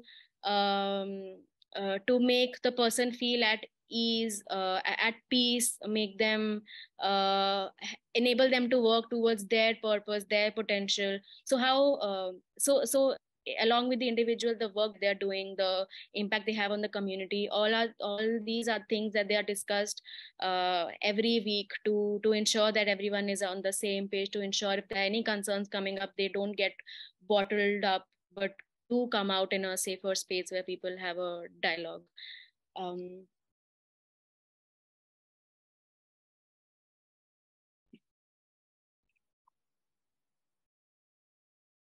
So after the, if I go back to this slide, after the personal aspect, I was, I mean, not after, but along with the personal aspect, when I would also look at the contextual aspect, this would include understanding how the community is not working. The community does not mean it's limited to that boundary, but what is the relationship that it has with the issues happening around them, with the natural environment that they are a part of, with the surrounding communities and people outside of this physical community space. So how that sort of context is, how that relationship of the community looks like. And as I moved ahead with my journey, I felt that my interest was going, I was going more, like was inclined more towards the contextual, because I realized that most of the communities I was visiting had people who had reached a certain stage of life where they are stable, looking for some sort of settlement. They are married and have kids, and kids would often become a reason, their well-being, their upbringing and their education would often become a reason for people to be a part of and function as a community. So that was true in case of, mostly in case of Anha, that was true in case of Bhumi, in even in case of Yadomina, for a lot of people. So I was not sure if how I could find my personal although these spaces have been very welcoming, I was struggling to understand how I can be a part of this space. How if an individual woman wants to be a part of a community, how that can look like. And so I was getting a little more interested in understanding the role, the relationship of the community with the surroundings, with the context that they are a part of. And one of the examples I would like to bring is Kheti India. So this is an organization or an initiative being run in the Lakhisarai district of Bihar. They have they practice agroforestry on the two patches of land that they have, and working along with the other farmers in their village who are currently practicing traditional ways of farming, to encourage them, mobilize them, work with them so that they can get the support to gradually move to a less harmful way of practicing. This harm is not only to the land, to the surroundings, to the nature, but also to their own health, to their nutrition level. So these two photographs, if you could see, the surrounding land, there's a one dense forest like piece of land you could see in both pictures, and how that looks like in the middle of a huge in the middle of land where only traditional ways of farming are being practiced. So so all the empty patches you see right now, so the rice had just been harvested, and the land was clear, and people were preparing for the next season of sowing wheat. So in between, so the whole land is used to grow one single crop, and then once that is done, then they move to the next crop to be continued for the next season, which is basically monocropping. And then there's a heavy reliance on chemicals to ensure that there's a good harvest. So if like, so the option of choosing agroforestry where there's not only one crop that is grown, but multiple, but there's a biodiversity that is maintained. And there is no use of chemicals. There's cow dung, gaumutra, jeevamritam that are used to improve the fertility of land instead of using chemical fertilizers. There are a lot of observations that I made, and I was told about how I mean, even if I go, when I touch the soil in this patch where there's agroforestry being practiced, it was soft, it was darker, it was nice to feel. And then I went to the next patch. There's just a line of it's like right adjacent to that to this patch, and it was dry, it was hard, I could not hold it and like break it easily. So it like it created an impact of how, like if we go on to imagine the kind of food that we are having that is being grown on this land, what it might be doing to our health, to our bodies, and to nature, that I could obviously see here, to the soil, to the land. So in this case, the cultural, the contextual aspect that I'm bringing is how the reason why this was founded, or this initiative was started, was to um, as farming is not supposed to be an activity to be done alone. It's done in a community, it's done as a collective, it's done with people. So in a village, a lot of people come together and work on each piece of land when there's a harvest or a sowing happening. It's not a single person's responsibility that traditionally would be practiced, but now it has become a one farmer or one family, one land practice. So imagine farming being so it's difficult to separate community, the aspect of community, from farming. And so it's not that is like one way in which I could connect community to farming. And the other is in an environment where corporates and governments are pushing farmers to creating an environment where it's very difficult to, I mean, farmers they don't feel like they have a choice of not buying the fertilizers available in the market. It is not helping them financially. I spoke to a few farmers in this village. So it's not that the harvest is better or the money is better. It is, they are still going in debt, but still there's an inhibition, there's a mindset shift that needs to happen to enable these farmers to shift to to a more natural farming or even agroforestry. So this sort of work can only be done when farmers together in a village see each other's work, see how if something was successful in some other person's land, then they also feel encouraged, like the other farmer would feel encouraged to grow that and try that on their land. So it happens in a community, it happens as a collective, where there's knowledge sharing, there's a knowledge and resource sharing. So that is one reason why Kheti India is working at the community level to work along with farmers. So the person in the photo is Swati. She and her brother together work. They are the founders of Kheti India, and they work along. They are in touch with the farmers in the village, and constantly, even if the farmers are feeling inhibited to experiment on their land, they have started with the initiative of encouraging farmers to grow their own vegetables in their kitchen backyard, so that at least their nutrition levels are fulfilled, because right now food is only seen as rice and roti that we eat, not in terms of what fruits or vegetables we are consuming. Particularly true in the case of this village. So COVID helped them realign the focus of nutrition and health in their initiative. And once the farmers feel more confident about that we can grow food without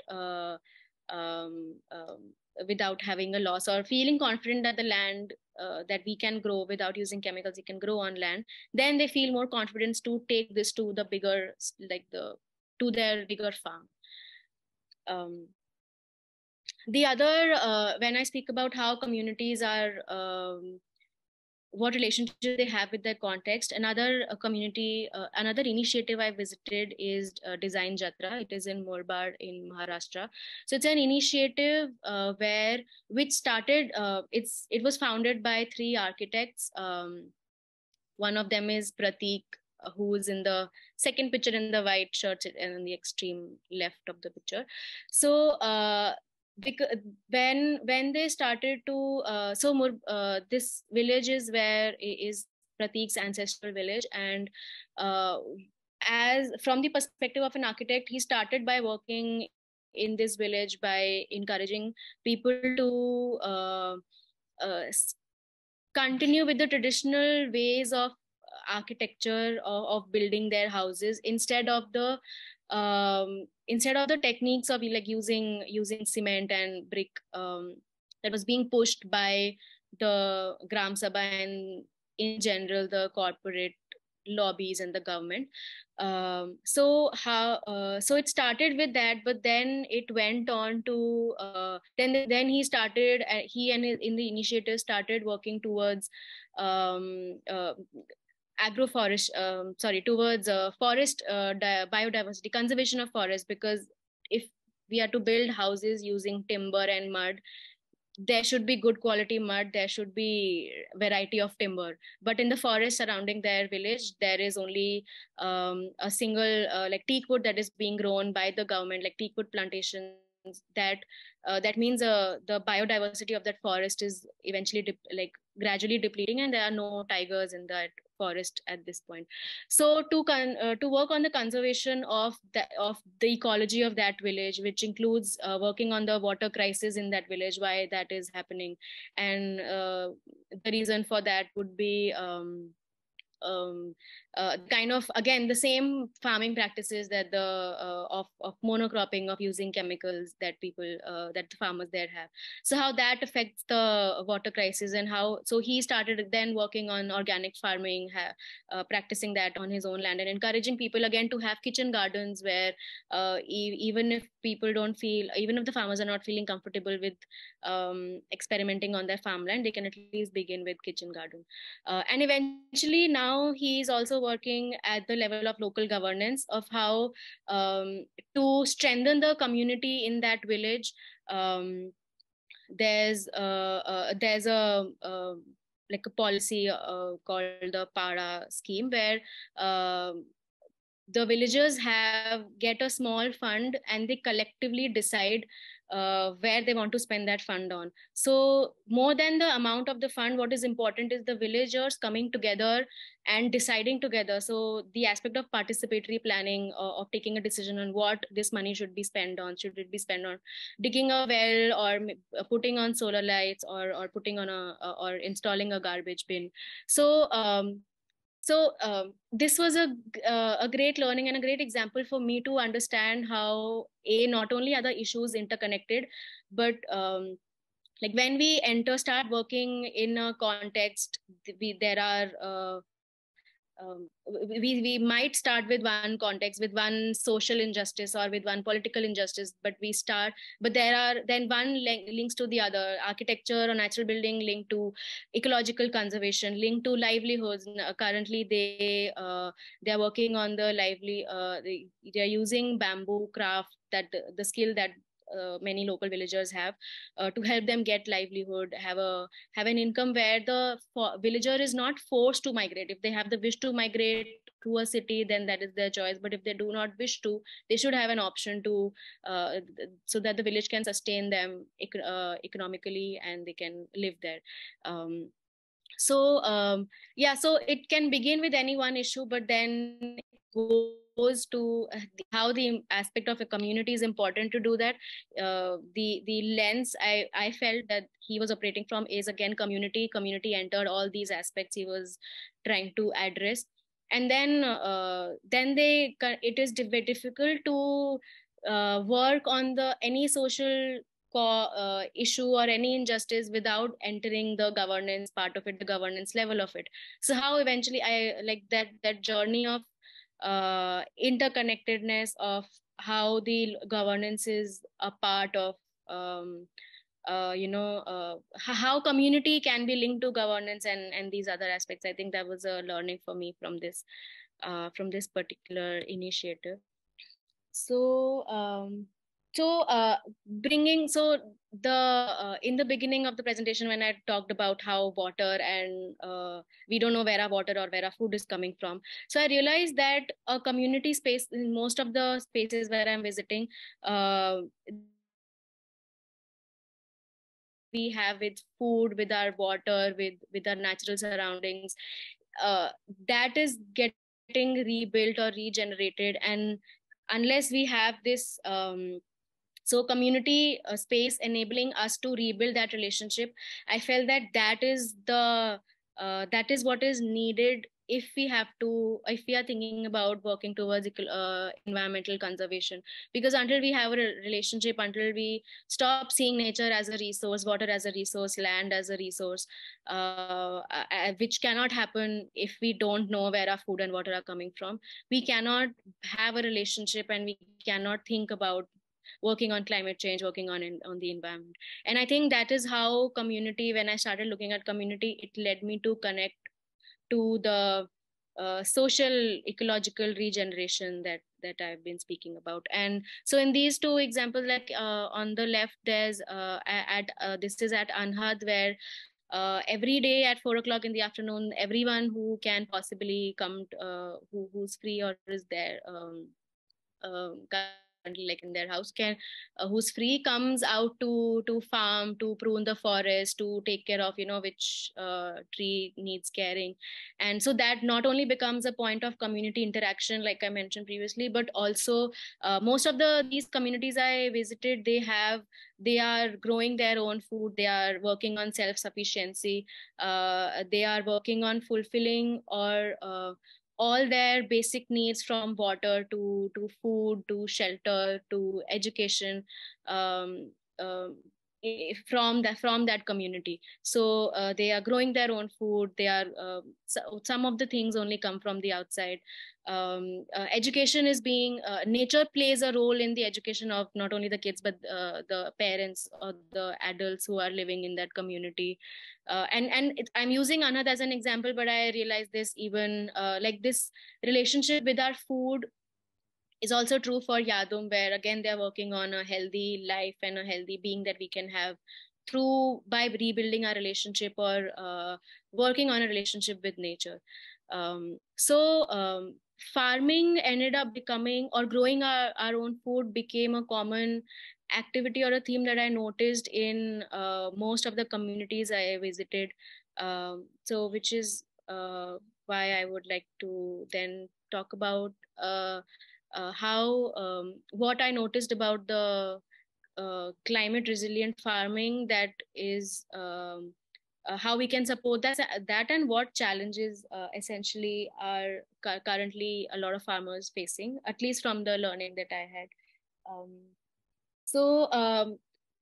A lot of people from the villages are migrating to urban spaces, to nearby towns and cities. There's an urban aspiration that that is conditioned because of the kind of exposure we have, and we see farming as a less dignified or an undignified livelihood, and very rarely are there farmers who want their kids to also become farmers. It's not financially sustainable anymore, it's not dignified anymore. So a lot of people are selling their land and moving to the cities, which is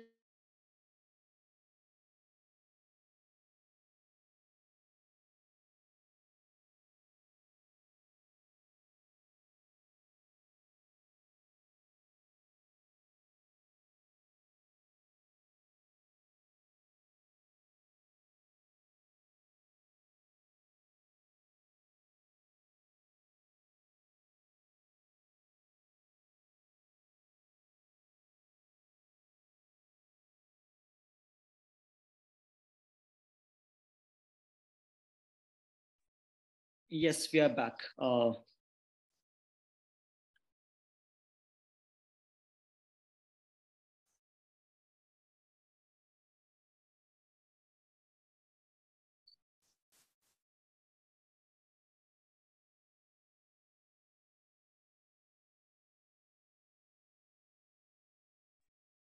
yeah. Ashik, can you help me with where I should restart? From the challenges, like we lost, like we closed for about like 30 seconds, 40 seconds. We were not unable. Okay. So I should repeat the migration point? Yes, okay. yes. So I was speaking about the kind of challenges I noticed that are currently like that hold true in among a lot of farmers in India who depend on farming for their livelihood. So one of the biggest trends that I've noticed is the issue of migration. So a lot of people, a lot of farmers or farmers' families are leaving behind their land, abandoning it, selling it, and moving to the cities, to the nearby towns and cities to earn, to become, to join as daily wagers, as migrant laborers, and which again forces them into a cycle of, you know, exploited labor. And there's, like, we look at farming as like farming is looked at as an undignified or a less dignified livelihood. It's not financially sustainable for the people practicing it. So even if there's a possibility of working with the farmers to support them in moving out of the chemical based farming that is being practiced, if there are people migrating and selling their land, then that becomes a big challenge to come out of. Then the other is, of course, the government policies and the corporate lobbies who are pushing governments to push for more chemicals. Even the agricultural institutes that are there in India, their education, the courses that these institutions have are about how technology, how some advanced chemical or some new company's fertilizer can be used to change the, you know, to be and that is seen as modern farming, and how that can help the agricultural crisis apparently that India has. But there's rarely any reference to natural ways of farming, to the environmental, to the unsustainability of the farming practices that we have. In Bihar, I also learned that there are even though there's a massive push towards fertilizers as a system, there's a shortage of the raw material that are used to make fertilizers, which is why the prices are continuously increasing, which is why Sri Lanka went into an economic crisis. And although so if the dependence on fertilizer, if that does not stop, there is a similar crisis is something that we can also face somewhere in the future. So it is not unsustainable. Dependence on chemical fertilizers is not only unsustainable in the sense that it's harmful for the land or the soil. It's also unsustainable in the sense, in a few years, the land is going to be the efficiency of fertilizer has decreased. The prices of these chemicals have increased.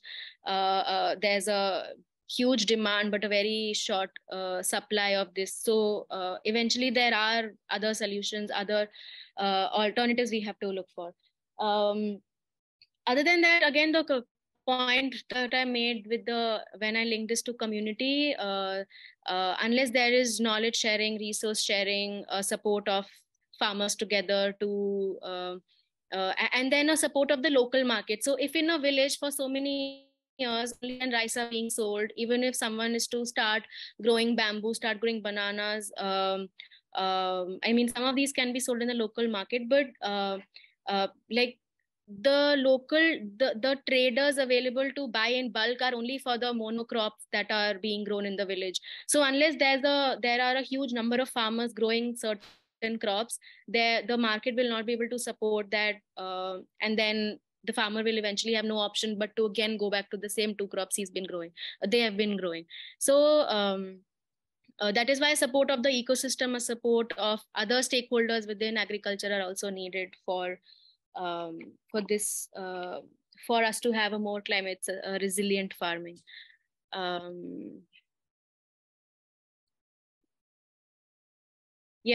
Finally, the challenges within the domain I was exploring, I faced. So one, I observed, one is like I have divided that into two. One are the challenges in setting up a community. So for a person who's brought up to think about to pursue individualism, to pursue their career, and to pursue only money as some sort of end, individual as a sign of healthy living or competition as the basis of working, then it's difficult. I mean, then that mindset is difficult to sustain a community. So for people who are, I mean, I could not visit a lot of community farms because people or the founders shared how even if someone comes, there's a lot of it takes time for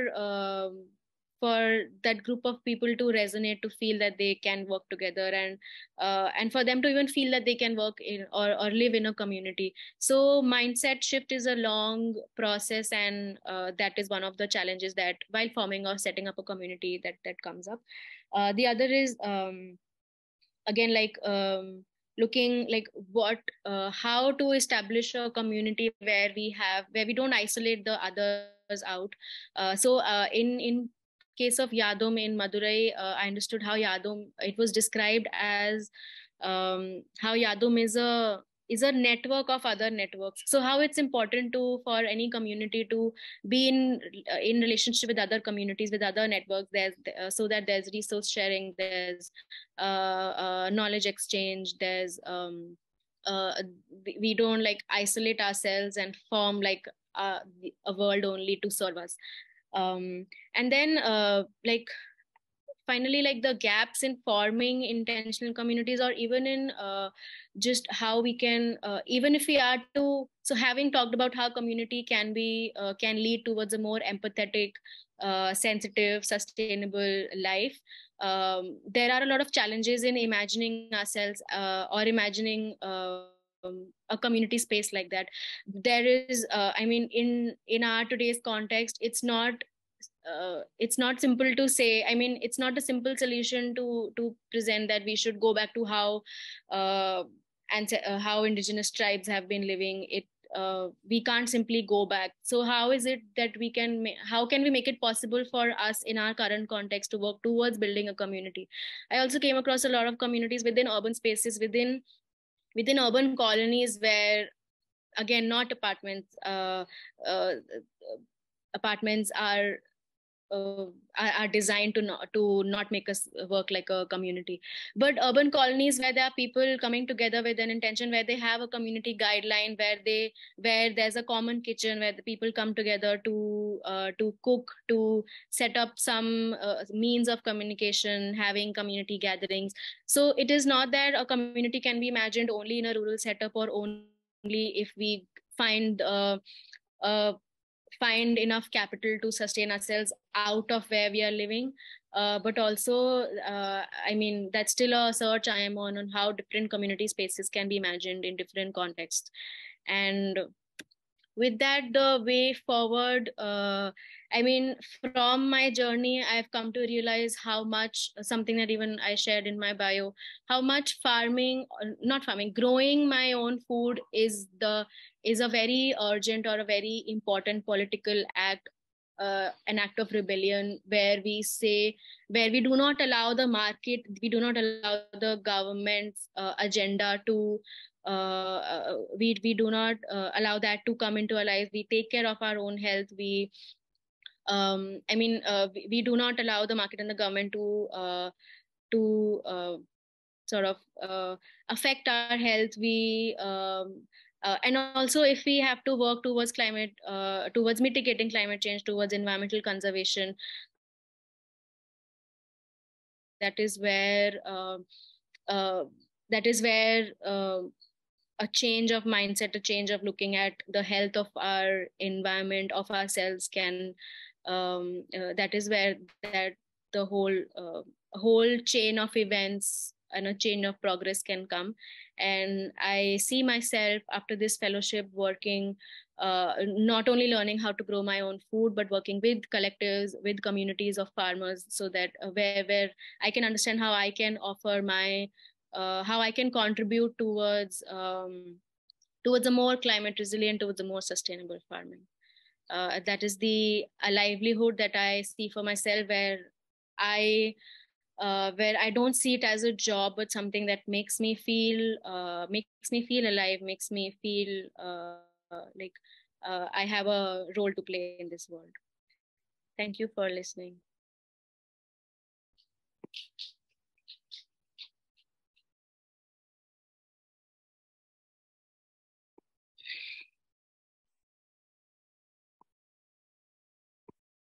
Thank you, Ankita, for that detailed sharing of your fellowship journey.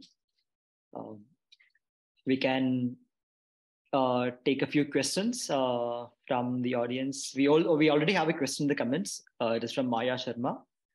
Does organic farming give the same quantity per acre? Markets also demand better, big-looking vegetables, cotton, etc. So do you have? Yeah, so I'm not sure how fit I feel to be answering this. I'm not a practicing farmer and I've only been in this journey for 5 months. But from what I've understood, a chemical dependent farming is actually leading to more inefficiency. Like I shared, even for the fertilizer to work, there's a certain condition of soil that is required, which is only deteriorating over time. So even the fertilizer every year, and I learned this from most farmers that I talk to, every year the amount of fertilizer they need to buy is only increasing. So the input cost is only increasing. So in that case, the harvest is coming down, and the input cost is more. So I don't see this as being any way comparable to organic or natural farming. And there have also been instances where farmers have shared that when they did not use chemicals, the vegetables were bigger, they were more like they were heavier and bigger as a harvest as compared to when they were using chemicals. So there's also I think it's a myth that we are depending on chemicals because there's a demand in the market. I don't feel that is true.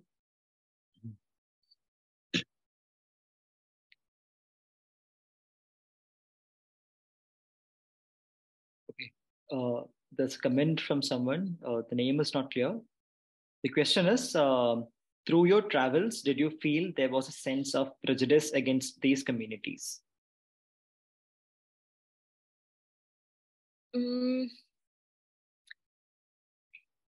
I mean, I feel even I went with a, I mean, even I was going with some sort of assumption or prejudice to sort of, because I did notice bias. Okay.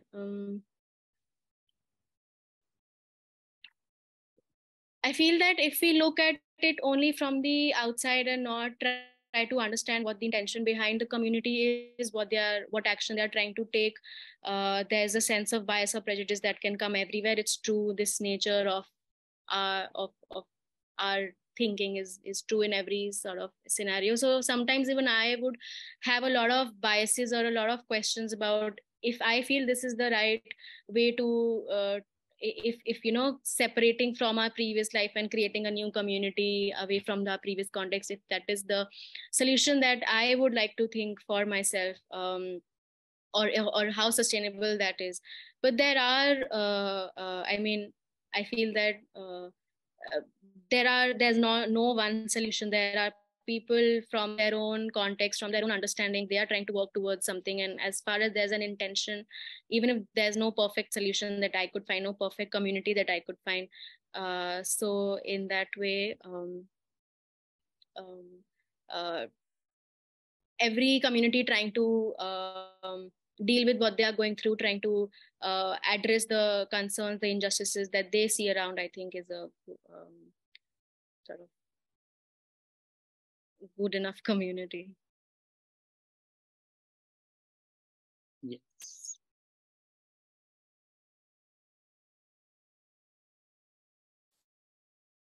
Thanks, Chavi, for that question. And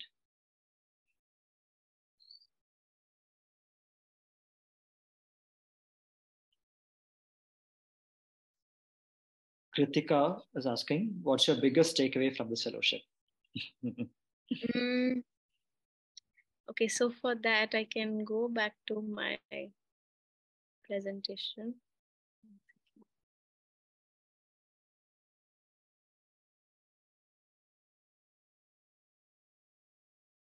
So if I were not in this fellowship, these words, even I can't see the words. Yeah, any of the words that are right now being put next to my name, be it community, be it regeneration, social or ecology, it would not, I would not have imagined these words being written next to my name. The importance of, or even the relevance of what these words mean, I think each of, all of that has been a takeaway for me. And the biggest takeaway, like I shared, I think I did not begin by looking at farming as one of the central areas of interest or domains I was exploring, but they ended up, I ended up realizing how distant I am from the food I am eating, from the water I am drinking, from if I go out and look at a forest or a tree, it only comes up like in a romantic idea of, wow, this looks green and pretty. I would not understand what the relevance that a native species has of being grown in that place, the impact that these the ways in which our nature, land, soil, or our food, how they are being treated and being made into products of consumption for our needs. I think I had an understanding of that, but which again is another takeaway. I realized the importance of experience, of going something and seeing that and experiencing for myself, or using my hand to to dig up a soil, to plant a seed, and then that is what made more impact than what I had heard in classrooms before about what is happening with our environment, or with like in general about social injustice.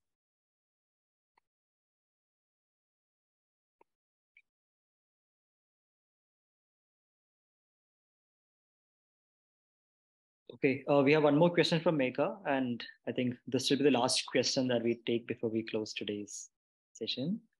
Megha asks, after this exploration, now what is your point of view that a community should be and you want to create or be part of? I know I was looking for a perfect community, but I did not find it. So I don't think there is one. A community I would like to be a part of, something that enables me to or supports me in doing what I want to do, instead of pressurizing me to do something where I am not seen as a person to earn money, but a person to live my life, to go out on a walk, have an open sky in the morning to look at, have time to soak the sun in the morning instead of getting ready to leave for work, to work along with people, and in the process learning how I can be a creative person, how I can be a person to contribute, instead of only being seen as a resource to earn or to live, wake up, have a job, and then go to sleep. So the community I imagine is definitely not in a city. So if my parents are watching, they should be worried. If someone resonates to that, Anjali comments, that's my sort of community. And I'm sure like many more people resonate to that idea, that wonderful thought that you just shared, Ankita. And with that, we close today's presentation, the day 2 of our fellows sharing insights, learnings from their fellowship journey. We invite you to join us tomorrow as well, the last day of the presentation, where 2 of our fellows, Kavya and Lalita, will be sharing about their journeys. Kavya's area of exploration through the fellowship was community intervention, ideologies within the socio-cultural narrative. And Lalita explored the area of food systems, forest, and livelihoods. So we invite all of you to join us tomorrow as well. And thank you everyone. Thank you so much for being here. Thank you for everyone who joined and for listening to me.